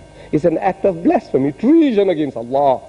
وَقَالَ الْمَسِيحُ. But Christ said, يَا بَنِي إِسْرَائِيلَ, O children of Israel, لَعْبُدُ اللَّهَ, worship Allah, رَبِّي وَرَبُّكُمْ, who is my Lord and your Lord. إِنَّهُ مَنْ يُشْرِكْ بِاللَّهِ. Whoever will associate anyone with Allah, فَقَدْ حَرَّمَ اللَّهُ الْجَنَّةِ. Allah will make Jannat haram for them. Paradise will be forbidden for them. وَمَأْوَاهُ النَّارِ. And the fire of hell will be the dwelling place. وَمَا لِلظَّالِمِينَ مِنْ أَنصَارٍ. And for the wrongdoers there will be no one to help. Is the Christian happy to hear that? This is the foundation of his faith. Jesus is God incarnate, God Almighty in human form. And you are telling him this is going to go to hell. This verse shouldn't be in the Quran, according to us. Take it out, throw it away, put it in the museum. I was telling you all these times along, put them in the museum. You see, my brother, truth is such. When you deliver the message, never mind how diplomatically you do it, it's going to create reaction. Because it's going against the grain of the outsider. You see, everything you're telling him, he says, look man, you are wrong. You are a pig eater, you mustn't eat pig. He's drinking, says you mustn't drink. Every step you are confronting the man. Your way of life is a confrontation. If you put on a topi, you are an offense. You are an offense to the Christian. The very fact that you identify yourself as a Muslim, it's an offense. You are a challenge. You are a challenge to him. And they hate you like poison. They hate you like poison. But what can they do? They conquered my land and they tried to Christianize us. Long story.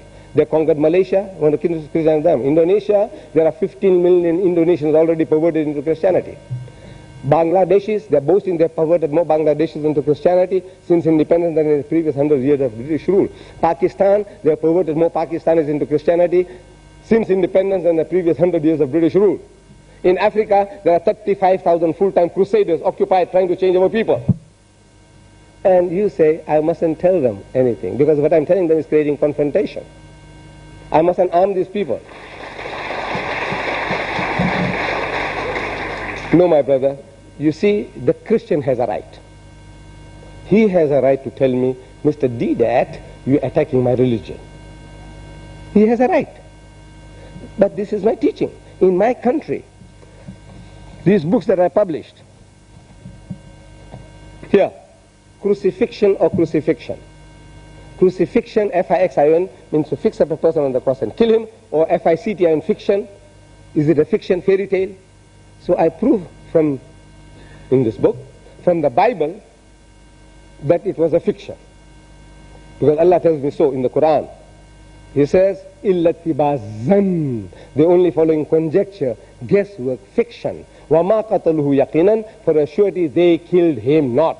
بَلْ رَفَهُ اللَّهُ إِلَيْهِ. Now I prove that in this book by using the Christian Bible. And this is one of the most potent weapons that we have developed. And this was brought to the director the director of publications in South Africa. Director of publications. He said, look, this is a dangerous book and it should be banned. And we went to court.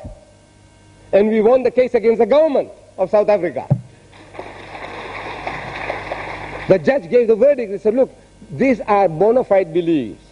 The Christian government, the most racist nation on earth, maybe second only to Israel, or beating number 2 compared to Israel. Most racist nation on earth, apartheid. You heard about apartheid? That stinking name. No, people don't want to give me visa because of that.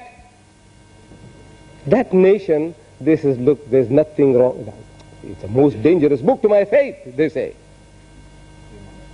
But according to the constitutions of our country, this does not infringe any law. Go ahead. So we had printed 100,000, so we printed another 100,000, and then we print another 50,000. 250,000 we have done so far. And we want you to do the same. This is the most potent book.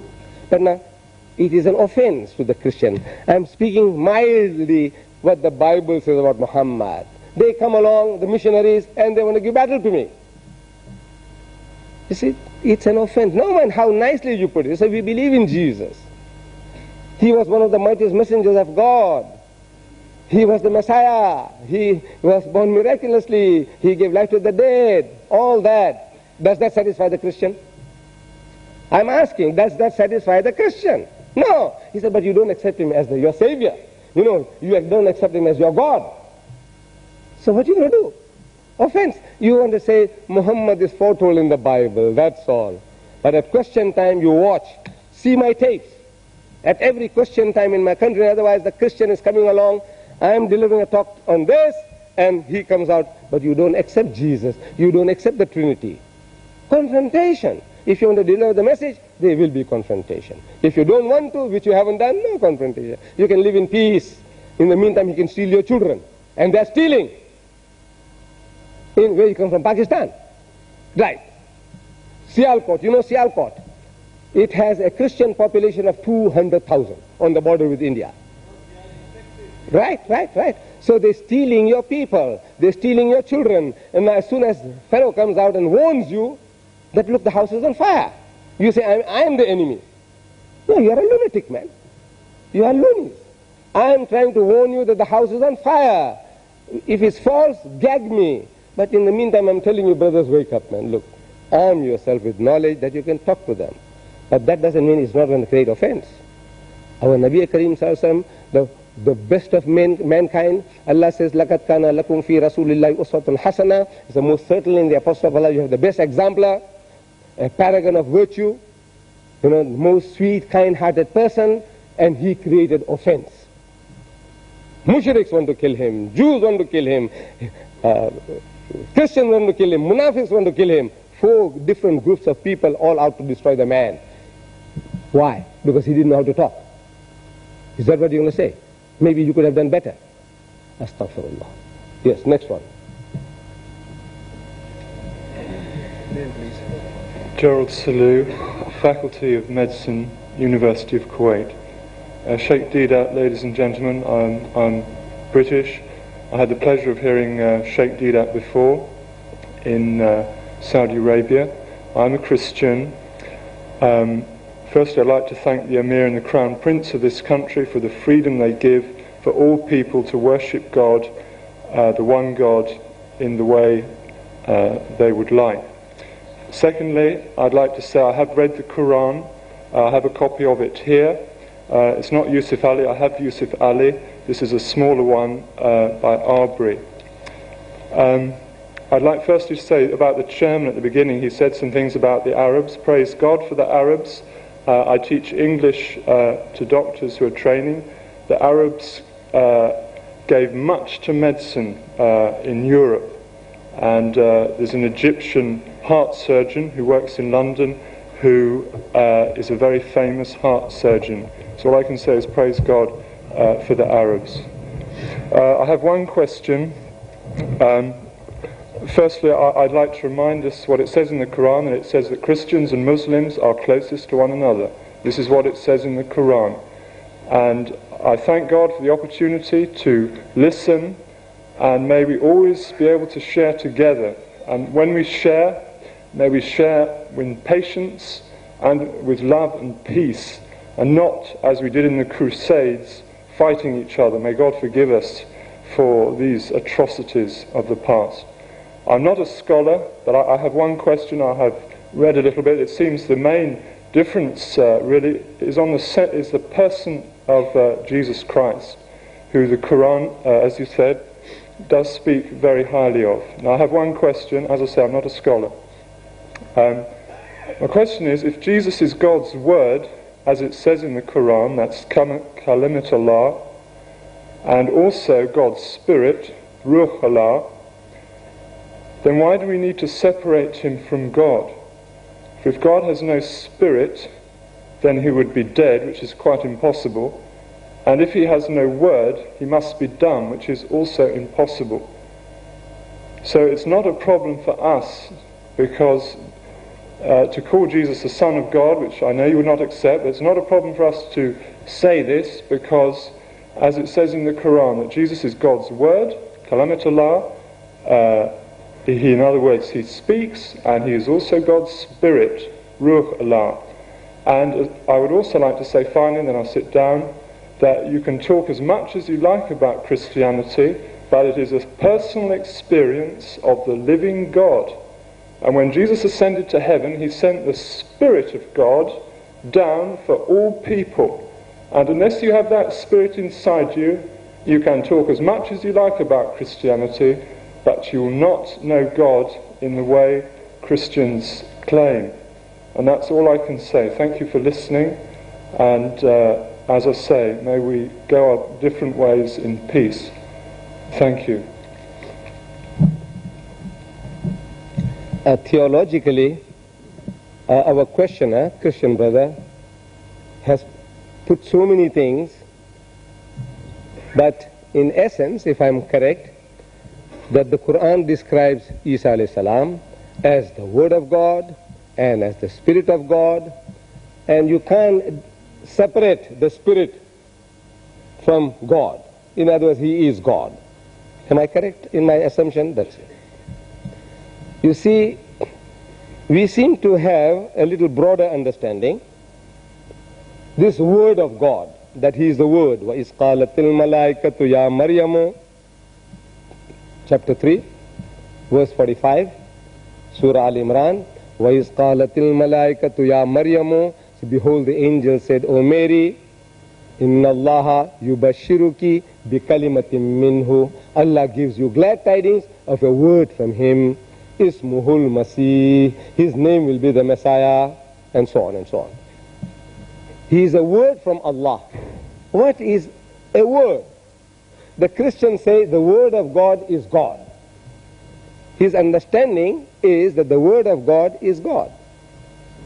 The Hindus, my ancestors, they say that the Word of God is God.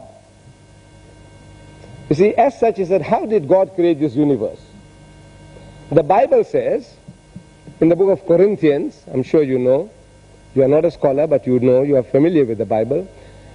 In the book of Corinthians, it is said that by faith we know that the heavens and the earth were created by the Word of God, and that the things visible came through the force invisible. In the book of Genesis, it says, in the beginning God created the heavens and the earth, and He said, the word is, and He said, let there be light. Let there be light, 4 words.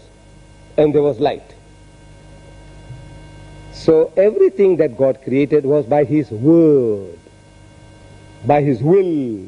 It's another word for we say by His will, because God doesn't use words like I'm using now. You know, word of mouth, dependent upon my mouth, my teeth, my tongue, my larynx, my lungs, and your ears. All these things is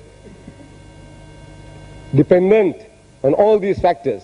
No, the Word of God is His will. He created everything by His will, and as such, God Almighty created Jesus.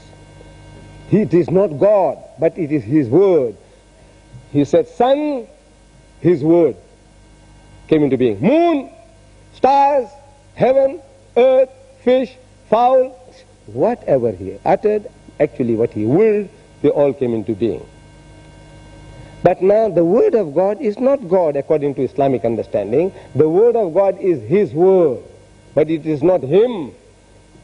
My Hindu cousins, they say the Word of God is God. So when He said man, man is also God. Monkey, so we worship the monkey. Elephant, He worshipped the elephant. Everything is God's Word. The cow, God said cow, He made the cow, we worship the cow, because everything is God's Word. We say the Word of God is not Him, it is His. The difference is in your understanding. You say the Word of God is God. You say no, the Word of God is not God. It is His Word, but it is not Him, as my words are not me. I'm speaking to you almost an hour now, and I can speak to you for hours. But as I'm speaking to you, I'm not diminishing in size. I'm the same Deedat. I'll get tired. I'm an old machine, but I can keep on talking.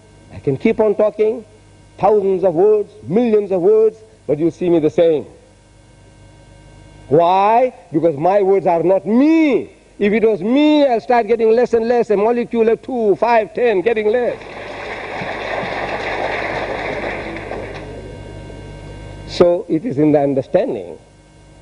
The Christian agrees that everything that God created was by His Word. They are His words, but they are not Him. They make an exception that in the case of Jesus it is Him. See, they make an exception. He is the Spirit. Yes. What did God breathe into Adam? The Bible says He breathed into him of His Spirit. Did His Spirit come out and go inside Adam? No. No. That means it is His Spirit, His creation. The angels are His spirits. They are not Him. They are His, but they are not Him. Now that is our idea, concept, as given in Islam. Jesus Christ is one of the mightiest messengers of God, but he's not God and he's not the begotten Son of God. He is not the begotten Son. See, because the Christian, in your catechism, the Anglican, and the Lutheran, and the Presbyterian, and the Roman Catholic, they say, Jesus is the only begotten Son. Begotten, not made. You remember that, sir? Begotten, not made. So we are asking the Englishman, you see, he doesn't want to hear that.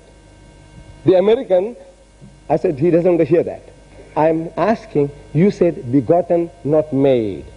I'm asking, what are you trying to emphasize? What are you really trying to tell me? See this young man here, please stand up, Abdul Latif, stand up. If I call you my son, do you mind it? No. Do you think your mother will mind it? No. You don't mind me calling you my son. Right. Sit down. But now, I'm visiting your house with some friends, and I'm calling your ma. I said, look, where is Abdul Latif, my son? She said, he's just gone to the shop. He's going to buy some milk. And presently you come, you return. So we embrace my son, no, I love you so much and all that. Sit down. You say, sit down, sit down. Now, my companion who doesn't know our relationship is asking me. He said, is he really your son? So I said, no. You see, this young man, he loves me like a father, like a grandfather, and I love him like my child. I call him my son. It is metaphorical. But instead, if I said, yes, he is my begotten son, the meaning changes. You know that? You know I'm swearing him, the worst swearing I can give him, but in a beautiful language. He is my begotten son, meaning I have something to do with his mother, and wallah, I haven't seen her what she looks like. What am I saying? He is my begotten son. So he understands the meaning now. He said, uncle, what did you say? I said, no, I don't mean that. I said, I don't mean that, but I'm still telling, doesn't he look like my Yusuf? My Yusuf. Doesn't he look like him? What am I saying? I'm putting salt into the wound. That he is an illegitimate child. He's not his father's child, he's mine. He is, in common language, a bastard. Astaghfirullah. Can you see? I'm swearing him in the most beautiful language. I said, but when I'm cornered, I said, I don't mean that. Then I said, why do you say that? You say Jesus is the only begotten son, begotten, not made. Ask any Englishman, any English-speaking person who's a Christian. You say begotten, not made. What are you trying to emphasize? What are you really trying to tell me? That Jesus was begotten, not made. Because in his book, the Bible, God has got sons by the tons. You know, ton, 2,000 pounds was a ton. I don't know whether you use that anymore. 2,000 pound ton. God has got sons by the ton in this Bible. Book of Genesis, chapter 6. Verse 3, it says, and the sons of God saw the daughters of men, that they were fair, and they took them to wife all that they chose. Next verse. And when the sons of God came in unto the daughters of men, had intercourse with them, they bore children to them, they became great men of old, men of renown. How many sons did he have? In the book of Exodus, God says, Israel is my son, even my firstborn. In the book of Jeremiah, he said, Ephraim is my son, even my firstborn. In the New Testament, we are told, as many as are led by the Spirit of God are the sons of God. Every Tom, Dick, and Harry, if you follow the will and plan of God, in the language of the Jew, you are a godly person, you are a son of God. Like that, God has got sons by the tons. But you say, no, Jesus is not like that. He was begotten, not made. So explain. Ask any Christian, please explain. And it is shattering, wallah, shattering. Therefore, say, Deedat is a bad fellow. You point at him, accuse him and swear him, he doesn't mind. He can take it. But I said, look, please explain. It's shattering. Your language. You said begotten, not made. What are you really trying to tell me? Come on, tell me. I said, this is my begotten, not made, not metaphorically, but literally. What am I saying? What am I saying? Words, if they have any meaning, what do they mean? Therefore, Allah reacts very strongly in the Quran. وَقَالُوا اتَّخَذَ الرَّحْمَنُ وَلَدًا. And they say that Ar-Rahman, the merciful God, has begotten a son. So, لَقَدْ جِئْتُمْ شَيْئًا إِدَّا. It's one of the most abominable assertion one can make. The worst swearing can give Allah is this. Giving him an animal nature, the lower animal functions of sex. The worst swearing you can give Allah is this. Like the worst swearing I can give this young man is to say he is my begotten son. تَكَادُ السَّمَاوَاتُ يَتَفَطَّرْنَ مِنْهُ. At it the skies are ready to burst. وَتَنْشَقَّ الْأَرْضُ, and the earth to split asunder. وَتَخِرُّ الْجِبَالُ حَدًّا, and the mountains to fall down in utter ruin. أَنْ دَعَوْا لِلرَّحْمَنِ وَلَدًا. That they should say that Ar-Rahman, the merciful God, has begotten a son. Allah reacts strongly because words, if they have any meaning, it means what it says. You are attributing to God an animal nature, the lower animal functions of sex. Allah reacts.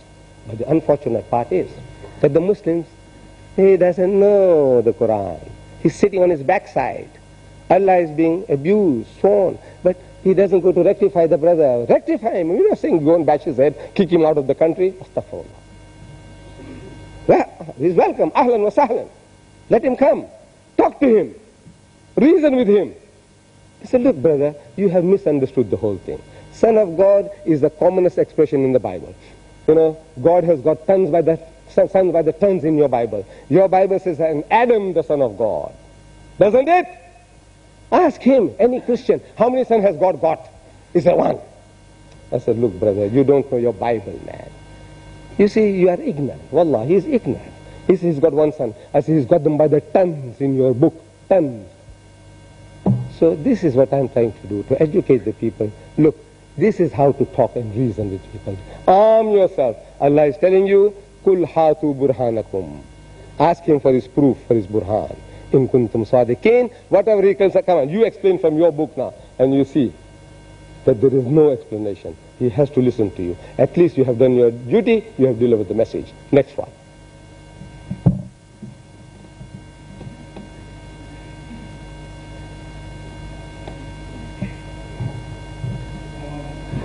Brother Ahmed Deedat, my name is Yasin Ahmed.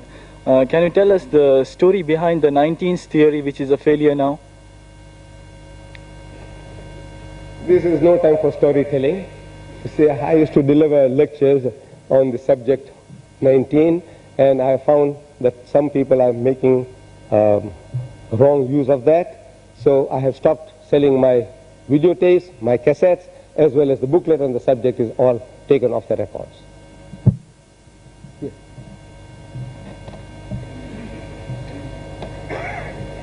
My name is John Zemek, and I work at Kuwait University at the Faculty of Arts. I teach English. I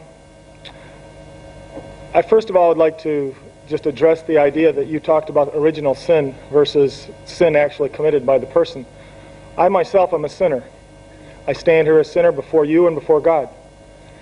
I'm a sinner originally, and I'm a sinner because of original sin, I have chosen to sin. I have a tendency to do that which is wrong.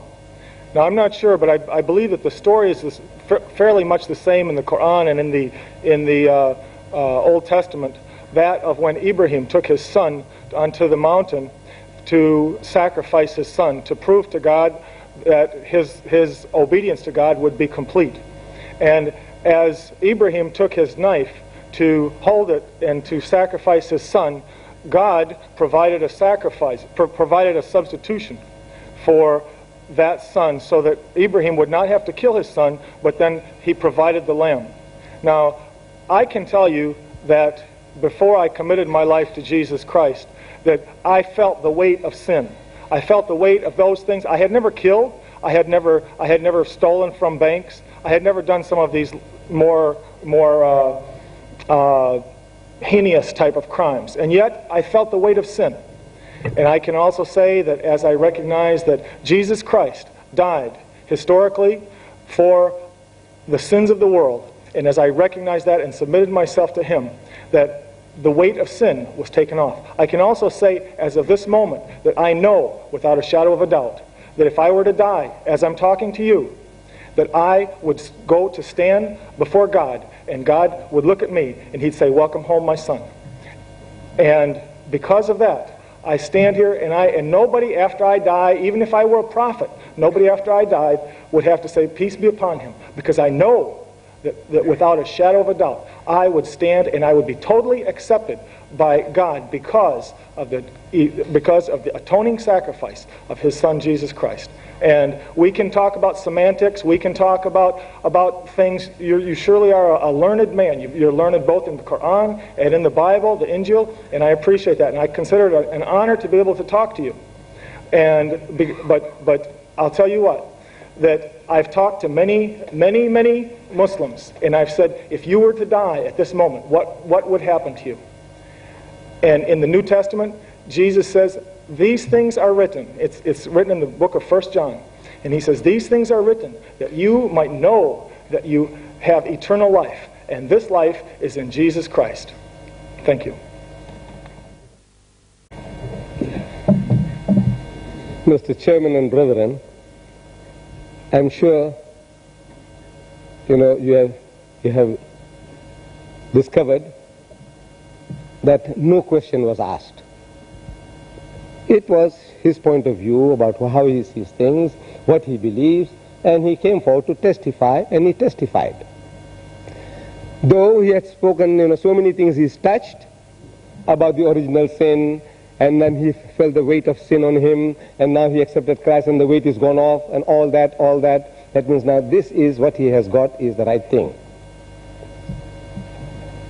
But he didn't come forward to contradict a single statement I made. I said, sin is not inherited. And your Bible says the same. The soul that sinneth, it shall die. You heard that before, 100 times over. And you see that, read it in Christian literature. The soul that sinneth, it shall die. And we all have sinned and we must die, unless somebody pays for your sins. Amazing thing, that the Christian puts a full stop where there is no full stop. It's a part of the verse. First phrase, the soul that sinneth, it shall die. It continues, the son shall not bear the iniquity of the father. Father Adam, he sinned. We are his sons and daughters. You are not going to pay for the iniquity of your father. Neither shall the father pay the iniquity of the son. His children today, yesterday, in San Francisco, 300,000 sodomites. We call them Qawm Lut. They gathered in San Francisco in a pilgrimage, Hajj. They're making Hajj in San Francisco, led by 50 lesbians on motorcycles. God Almighty will not ask Adam and say, look at your children, this rubbish. Abominable people, look at them. No. He will not reproach Adam for that. Neither shall the father bear the iniquity of the son. The righteousness of the righteous shall be upon him. You are a good man, your goodness, God will reward you. And the wickedness of the wicked shall be upon him. A wicked man, he does any wicked thing, he will have to pay for it. But if the wicked, the way to salvation, in that one verse, the whole of theology is given. In your book, in the book of Ezekiel, chapter 18, verse 20.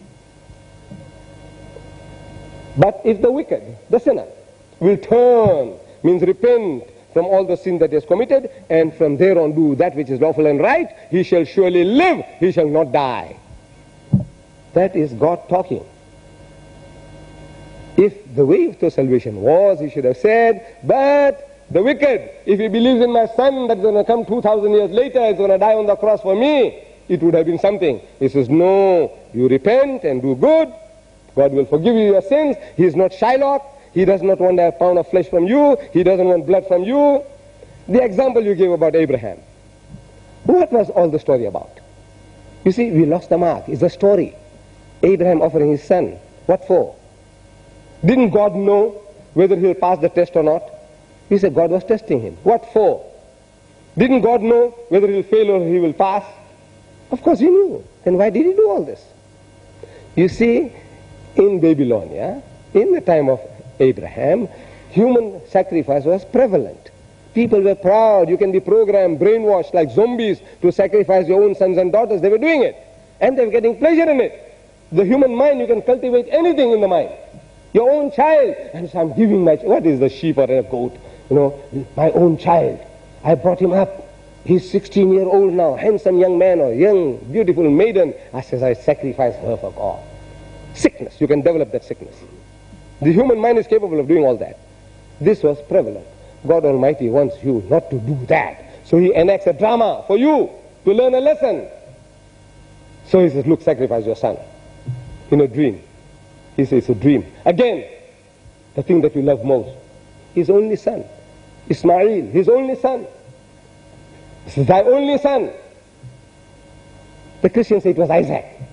I said, look man, raise your brains. He says, your only son. At any time, if he had an only son, it was Ismail. For 13 years, he was the only son and seed of Abraham. Isaac was born 13 years later. And Ismail was accepted by God as the son and seed of Abraham. No less than 12 times in the Bible he's called, and as for Ishmael thy son, and as for Ishmael thy seed. God Almighty, if he recognized Ishmael as his son and his seed, for 13 years he was the only son. Isaac could never have been the only son at any time. So, enact a scene, a drama. He said, look, do this. And he's about to do. God says, no, I was only testing you. What? He is enacting a scene for mankind that I want no sacrifice. No human, no sinner or saint should die for somebody else. For somebody else. You commit murder, you die for your sins. Not an innocent man. This is the law of God. He's telling you. He says, look, God is satisfied with a willingness on your part. What he wants is that you show your willingness. That whatever, oh Lord, you tell me, you say pray 5 times a day. I say, I'll pray 5. He said 50 times. I say 50 times. He said 1 whole month you fast. I said yes. He said whole year. If it is from my Lord, I say fast whole year. Whatever he says, my Lord, I'm prepared to submit to you. To show my willingness, I'm making this sacrifice as a remembrance of that he is telling you, God is telling you, I want no sacrifice, no flesh and blood of goats and cows are good for you. Why? An innocent human being.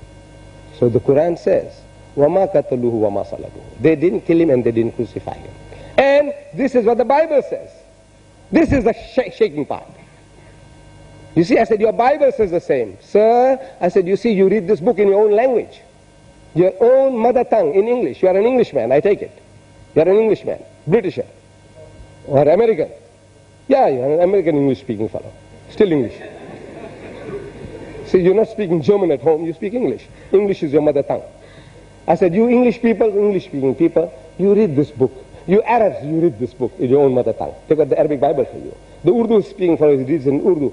And the Zulu in Zulu. And the Afrikaner in Afrikaans. Every human being on earth today, 2,000 different languages, they have the Bible for them in their own mother tongue. And each and every one of these groups, they misunderstand what they're reading. Amazing.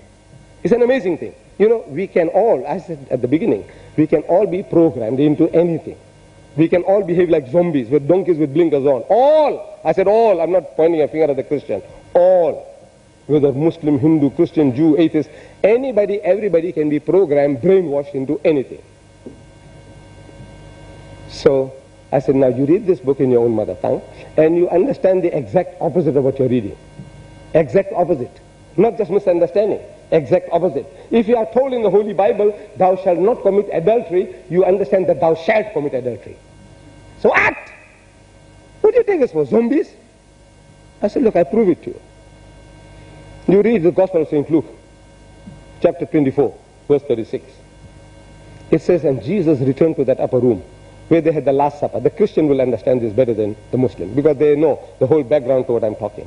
After his alleged crucifixion, he goes to that upper room where they had the Last Supper. And he goes in and he says, Shalom Alaikum in Hebrew, same as Salam Alaikum in Arabic. When he said, peace be unto you, his disciples were terrified. So I'm asking, why were they terrified? So Luke tells us that they were affrighted because they thought he was a spirit. They thought. That's the reason. They thought he was a spook, a ghost. So they are terrified. People are terrified of ghosts and spooks. We all are. So Jesus wants to assure them that is not what they're thinking. They're thinking he's come back from the dead. He was dead and is resurrected. He's come back. So he says, Unzuru ila yadayya wa rijlayya. He says, behold my hands and my feet. Inni ana huwa, that it is I myself. Husuni wanzuru, say handle me and see. For inna ruha laysa lahu lahmun wa izamun. For a spirit has no flesh and bones, as you see me have. And they felt him. I'm reading. And they believed not for joy, means they were overjoyed. Then it's an anticlimax. They thought the man is dead and buried, stinking in his grave. But that man is here alive and we feel him. He is the same Jesus. So it says, and they believed not for joy and wondered. What happened, man? We thought the man was dead and buried. So he says, أَإِنْدَكُمْ هَاهُنَا طَعَامٌ. Have you got here anything to eat? فَنَاوَلُوهُ جُزْءًا مِّن سَمَكٍ وَشَيْئًا مِّن شَهَدِ عَسَلٍ فَأَخَذَا وَأَكَلَ قُدَّامَهُم. And they gave him a piece of boiled fish and a honeycomb.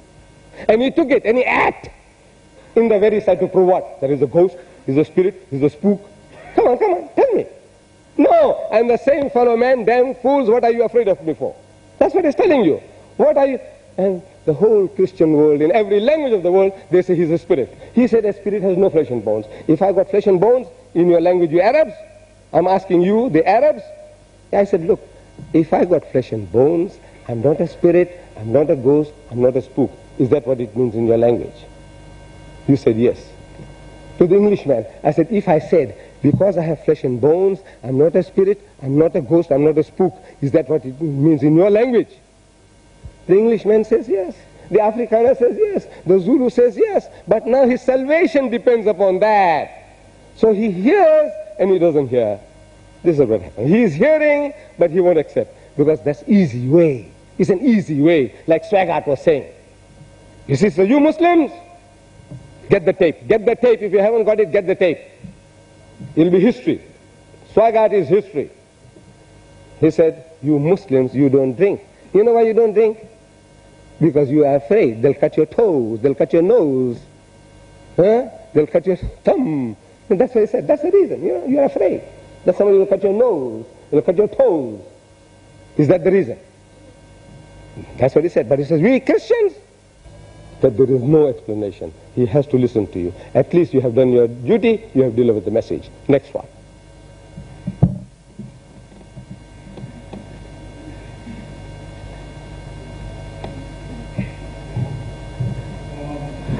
Brother Ahmed Deedat, my name is Sheikh Ahmed. Can you tell us the story behind the 19th theory, which is a failure now?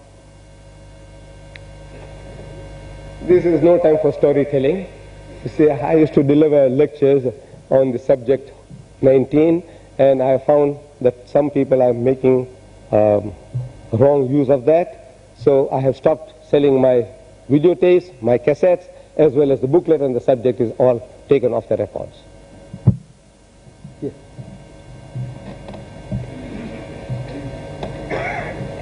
My name is John Zemek, and I work at Kuwait University at the Faculty of Arts. I teach English. I first of all would like to just address the idea that you talked about original sin versus sin actually committed by the person. I myself am a sinner. I stand here a sinner before you and before God. I'm a sinner originally, and I'm a sinner because of original sin, I have chosen to sin. I have a tendency to do that which is wrong. Now, I'm not sure, but I believe that the story is fairly much the same in the Quran and in the Old Testament, that of when Ibrahim took his son onto the mountain to sacrifice his son, to prove to God that his obedience to God would be complete. And as Ibrahim took his knife to hold it and to sacrifice his son, God provided a sacrifice, provided a substitution for that son, so that Ibrahim would not have to kill his son, but then he provided the lamb. Now, I can tell you that before I committed my life to Jesus Christ, that I felt the weight of sin. I felt the weight of those things. I had never killed. I had never stolen from banks. I had never done some of these more heinous type of crimes. And yet, I felt the weight of sin. And I can also say that as I recognize that Jesus Christ died historically for the sins of the world, and as I recognize that and submitted myself to Him, that the weight of sin was taken off. I can also say, as of this moment, that I know without a shadow of a doubt that if I were to die, as I'm talking to you, that I would go to stand before God, and God would look at me and He'd say, "Welcome home, my son." And because of that, I stand here, and nobody after I die, even if I were a prophet, nobody after I died would have to say, "Peace be upon him," because I know that without a shadow of a doubt, I would stand and I would be totally accepted by God because of the atoning sacrifice of His Son, Jesus Christ. And we can talk about semantics, we can talk about things. You surely are a learned man. You're learned both in the Quran and in the Bible, the Injil, and I appreciate that. And I consider it an honor to be able to talk to you. But I'll tell you what, that I've talked to many, many, many Muslims, and I've said, if you were to die at this moment, what would happen to you? And in the New Testament, Jesus says, these things are written. It's written in the book of 1 John. And he says, these things are written that you might know that you have eternal life. And this life is in Jesus Christ. Thank you. Mr. Chairman and brethren, I'm sure you have discovered that no question was asked. It was his point of view about how he sees things, what he believes, and he came forward to testify, and he testified. Though he had spoken, so many things he's touched about the original sin, and then he felt the weight of sin on him, and now he accepted Christ and the weight is gone off, and all that. That means now this is what he has got is the right thing. But he didn't come forward to contradict a single statement I made. I said, sin is not inherited. And your Bible says the same. The soul that sinneth, it shall die. You heard that before, 100 times over. And you see that, read it in Christian literature. The soul that sinneth, it shall die. And we all have sinned and we must die, unless somebody pays for your sins. Amazing thing, that the Christian puts a full stop where there is no full stop. It's a part of the verse. First phrase, the soul that sinneth, it shall die. It continues, the son shall not bear the iniquity of the father. Father Adam, he sinned. We are his sons and daughters. You are not going to pay for the iniquity of your father. Neither shall the father pay the iniquity of the son. His children today, yesterday, in San Francisco, 300,000 sodomites. We call them Qawm Lut. They gathered in San Francisco in a pilgrimage, Hajj. They're making Hajj in San Francisco, led by 50 lesbians on motorcycles. God Almighty will not ask Adam and say, look at your children, this rubbish. Abominable people, look at them. No. He will not reproach Adam for that. Neither shall the father bear the iniquity of the son. The righteousness of the righteous shall be upon him. You are a good man, your goodness, God will reward you. And the wickedness of the wicked shall be upon him. A wicked man, he does any wicked thing, he will have to pay for it. But if the wicked, the way to salvation, in that one verse, the whole of theology is given. In your book, in the book of Ezekiel, chapter 18, verse 20. But if the wicked, the sinner, will turn, means repent from all the sin that he has committed, and from there on do that which is lawful and right, he shall surely live, he shall not die. That is God talking. If the way to salvation was, he should have said, but the wicked, if he believes in my son that's going to come 2,000 years later, is going to die on the cross for me, it would have been something. He says, no, you repent and do good, God will forgive you your sins. He is not Shylock. He does not want a pound of flesh from you. He doesn't want blood from you. The example you gave about Abraham. What was all the story about? You see, we lost the mark. It's a story. Abraham offering his son. What for? Didn't God know whether he'll pass the test or not? He said God was testing him. What for? Didn't God know whether he'll fail or he will pass? Of course he knew. Then why did he do all this? You see, in Babylonia, in the time of Abraham, human sacrifice was prevalent. People were proud. You can be programmed, brainwashed like zombies to sacrifice your own sons and daughters. They were doing it. And they were getting pleasure in it. The human mind, you can cultivate anything in the mind. Your own child. And so I'm giving my child. What is the sheep or a goat? My own child. I brought him up. He's 16-year-old now, handsome young man or young, beautiful maiden. I sacrifice her for God. Sickness. You can develop that sickness. The human mind is capable of doing all that. This was prevalent. God Almighty wants you not to do that. So he enacts a drama for you to learn a lesson. So he says, look, sacrifice your son in a dream. He says, it's a dream. Again, the thing that you love most, his only son, Ismail, his only son. This is thy only son. The Christians say it was Isaac. I said, look, man, where's your brains? He says, your only son, at any time, if he had an only son, it was Ismail. For 13 years, he was the only son and seed of Abraham. Isaac was born 13 years later. And Ismail was accepted by God as the son and seed of Abraham. No less than 12 times in the Bible, he's called, and as for Ishmael, thy son, and as for Ishmael, thy seed. God Almighty, if he recognized Ishmael as his son and his seed, for 13 years, he was the only son. Isaac could never have been the only son at any time. So, enact a scene, a drama. He said, look, do this. And he's about to do. God says, no, I was only testing you. What? He is enacting a scene for mankind that I want no sacrifice. No human, no sinner or saint should die for somebody else. For somebody else. You commit murder, you die for your sins. Not an innocent man. This is the law of God. He's telling you, he says, look, God is satisfied with a willingness on your part. What he wants is that you show your willingness, that whatever, oh Lord, you tell me, you say pray 5 times a day, I say I'll pray 5. He said 50 times, I say 50 times. He said 1 whole month you fast, I said yes. He said whole year. If it is from my Lord, I say fast whole year. Whatever he says, my Lord, I'm prepared to submit to you. To show my willingness, I'm making this sacrifice as a remembrance of that he is telling you, God is telling you, I want no sacrifice, no flesh and blood of goats and cows are good for you. Why? An innocent human being. So the Quran says, وَمَا قَتَلُوهُ وَمَا صَلَبُوهُ. They didn't kill him and they didn't crucify him. And this is what the Bible says. This is the shaking part. You see, I said, your Bible says the same. Sir, I said, you see, you read this book in your own language. Your own mother tongue in English. You are an Englishman, I take it. You are an Englishman, Britisher, or American. Yeah, you are an American English-speaking fellow. Still English. See, you're not speaking German at home, you speak English. English is your mother tongue. I said, you English people, English-speaking people, you read this book. You Arabs, you read this book in your own mother tongue. Take out the Arabic Bible for you. The Urdu-speaking fellow reads in Urdu, and the Zulu in Zulu, and the Afrikaner in Afrikaans. Every human being on earth today, 2,000 different languages, they have the Bible for them in their own mother tongue.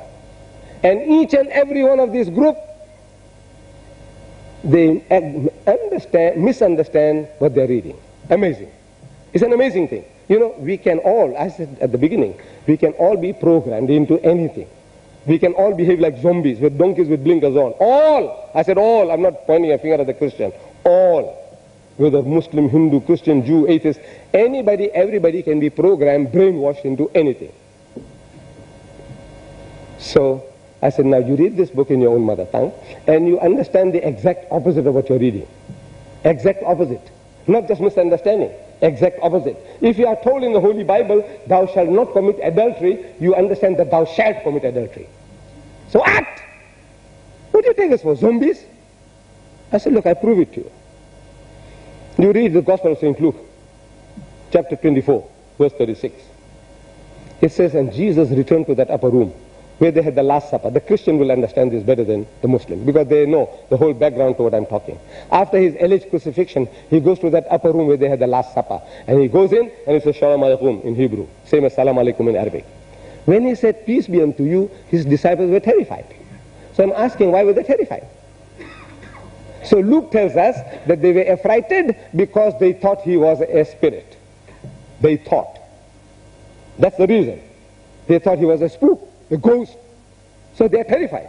People are terrified of ghosts and spooks. We all are. So Jesus wants to assure them that is not what they're thinking. They're thinking he's come back from the dead. He was dead and is resurrected. He's come back. So he says, Unzuru ila yadayya wa rijlayya. He says, behold my hands and my feet. Inni ana huwa. That it is I myself. Husuni wanzuru. Say, handle me and see. فَإِنَّ الرُّوحَ لَيْسَ لَهُ لَهْمٌ وَإِزَامٌ. For a spirit has no flesh and bones, as you see me have. And they felt him. I'm reading. And they believed not for joy, means they were overjoyed. Then it's an anticlimax. They thought the man is dead and buried, stinking in his grave. But that man is here alive and we feel him. He is the same Jesus. So it says, and they believed not for joy and wondered. What happened, man? We thought the man was dead and buried. So he says, Aindakum hahuna ta'am. Have you got here anything to eat? فَنَاوَلُوهُ جُزْءًا مِّن سَمَكٍ وَشَيْئًا مِّن شَهَدِ عَسَلٍ فَأَخَذَ وَأَكَلَ قُدَّامَهُم. And they gave him a piece of broiled fish and a honeycomb. And he took it and he ate in the very sight to prove what? There is a ghost, is a spirit, is a spook. Come on, tell me. No, I'm the same fellow man, damn fools, what are you afraid of me for? That's what he's telling you. What are you? And the whole Christian world, in every language of the world, they say he's a spirit. He said a spirit has no flesh and bones. If I got flesh and bones, in your language, you Arabs, I'm asking you, the Arabs, I said, look, if I got flesh and bones, I'm not a spirit, I'm not a ghost, I'm not a spook. Is that what it means in your language? You said yes. To the Englishman, I said, if I said, because I have flesh and bones, I'm not a spirit, I'm not a ghost, I'm not a spook, is that what it means in your language? The Englishman says yes. The Afrikaner says yes. The Zulu says yes. But now his salvation depends upon that. So he hears and he doesn't hear. This is what happens. He is hearing, but he won't accept. Because that's easy way. It's an easy way, like Swaggart was saying. He says, so you Muslims, get the tape. Get the tape. If you haven't got it, get the tape. It'll be history. Swaggart is history. He said, you Muslims, you don't drink. You know why you don't drink? Because you are afraid. They'll cut your toes. They'll cut your nose. Huh? They'll cut your thumb. And that's what he said. That's the reason. You know, you're afraid that somebody will cut your nose. They'll cut your toes. Is that the reason? That's what he said. But he says, we Christians, we are born again. Same spirit. Same spirit that Reverend Marvin Gorman had, that Jim Baker had, that Jimmy Swaggart had. Each and everyone is boasting that we have the Spirit of God in us. The Spirit is in us, and we don't get tempted anymore. The liar, the liar. He said he's not tempted anymore. You remember? You see the tape at the beginning? He said, you know, I had a chat with Mr. Deedat. Very nice fellow, Deedat. And we were chatting, and he said, you know, in Islam we can have 4 wives. So I corrected him, no, I said up to 4. So he said he corrected me because the camera is not on me, so you don't see me. He said he corrected me up to 4. But he says in Christianity, we are allowed only 1. So I had to choose the best at the first shot.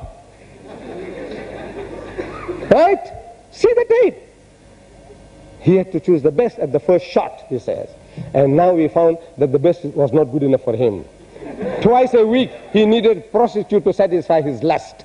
And another one has come forward with the same thing. Reverend Marvin Gorman, born-again Christian, same, caught in adultery. Jim Baker, a sodomite and an adulterer. Jimmy Swaggart, each and every one of them, by the grace of God, they are falling. The lies that they are uttering, lies. The guy says he's not tempted. I knew he's lying. Because our Nabi Kareem Sallallahu Alaihi Wasallam, he said, that shaitan courses through the body of man like the blood. Shaitan, evil inclinations, temptations are there in every fiber of man. So somebody asked him, what about you? Look, they were open. He said, what about you, O Muhammad? What about you? He says, me too, but mine is under control. The guy who says he's not tempted, he is the devil incarnate, he's the liar of the highest order. The guy who says he's not tempted. Shaitan courses through the body of man like the blood. Anybody, everybody. He said, no, I'm not tempted anymore. Beware of him. Keep him at arm's length. Keep him away from your wives and daughters. Otherwise, they'll end up with Swaggarts and the Gormans and the Bakers. So these are all claims. Come forward with the fact. He says, look, man, you have misunderstood my Bible. Tell me. He said, look, Mr. Deedat, you don't understand English. Tell me. Tell me. I want to listen to you. Because maybe in English, when a man said the spirit has no flesh and bones, maybe it means the spirit has flesh and bones. Tell me. I want to hear. We have overused this hall. There was a question from one of our sisters. What does Islam say about women doing missionary work? And whom do we contact about such matters? By the grace of Allah, some of our brothers in Kuwait are organizing a forum for the missionary activities. We want women, young men, scholars, everybody enter the field of dawah work. Inshallah, in due course of time, you will be informed of their activities. I am not entitled to declare their name now. Until such time, I request you to contact International Islamic Charitable Foundation for your inquiries. With this, ربنا تقبل منا إنك أنت السميع العليم ربنا اغفر لنا ذنوبنا وخطايانا إنك أنت الغفور الرحيم سبحان ربك رب العزة عما يصفون سلام على المرسلين والحمد لله رب العالمين. With this, we end this program.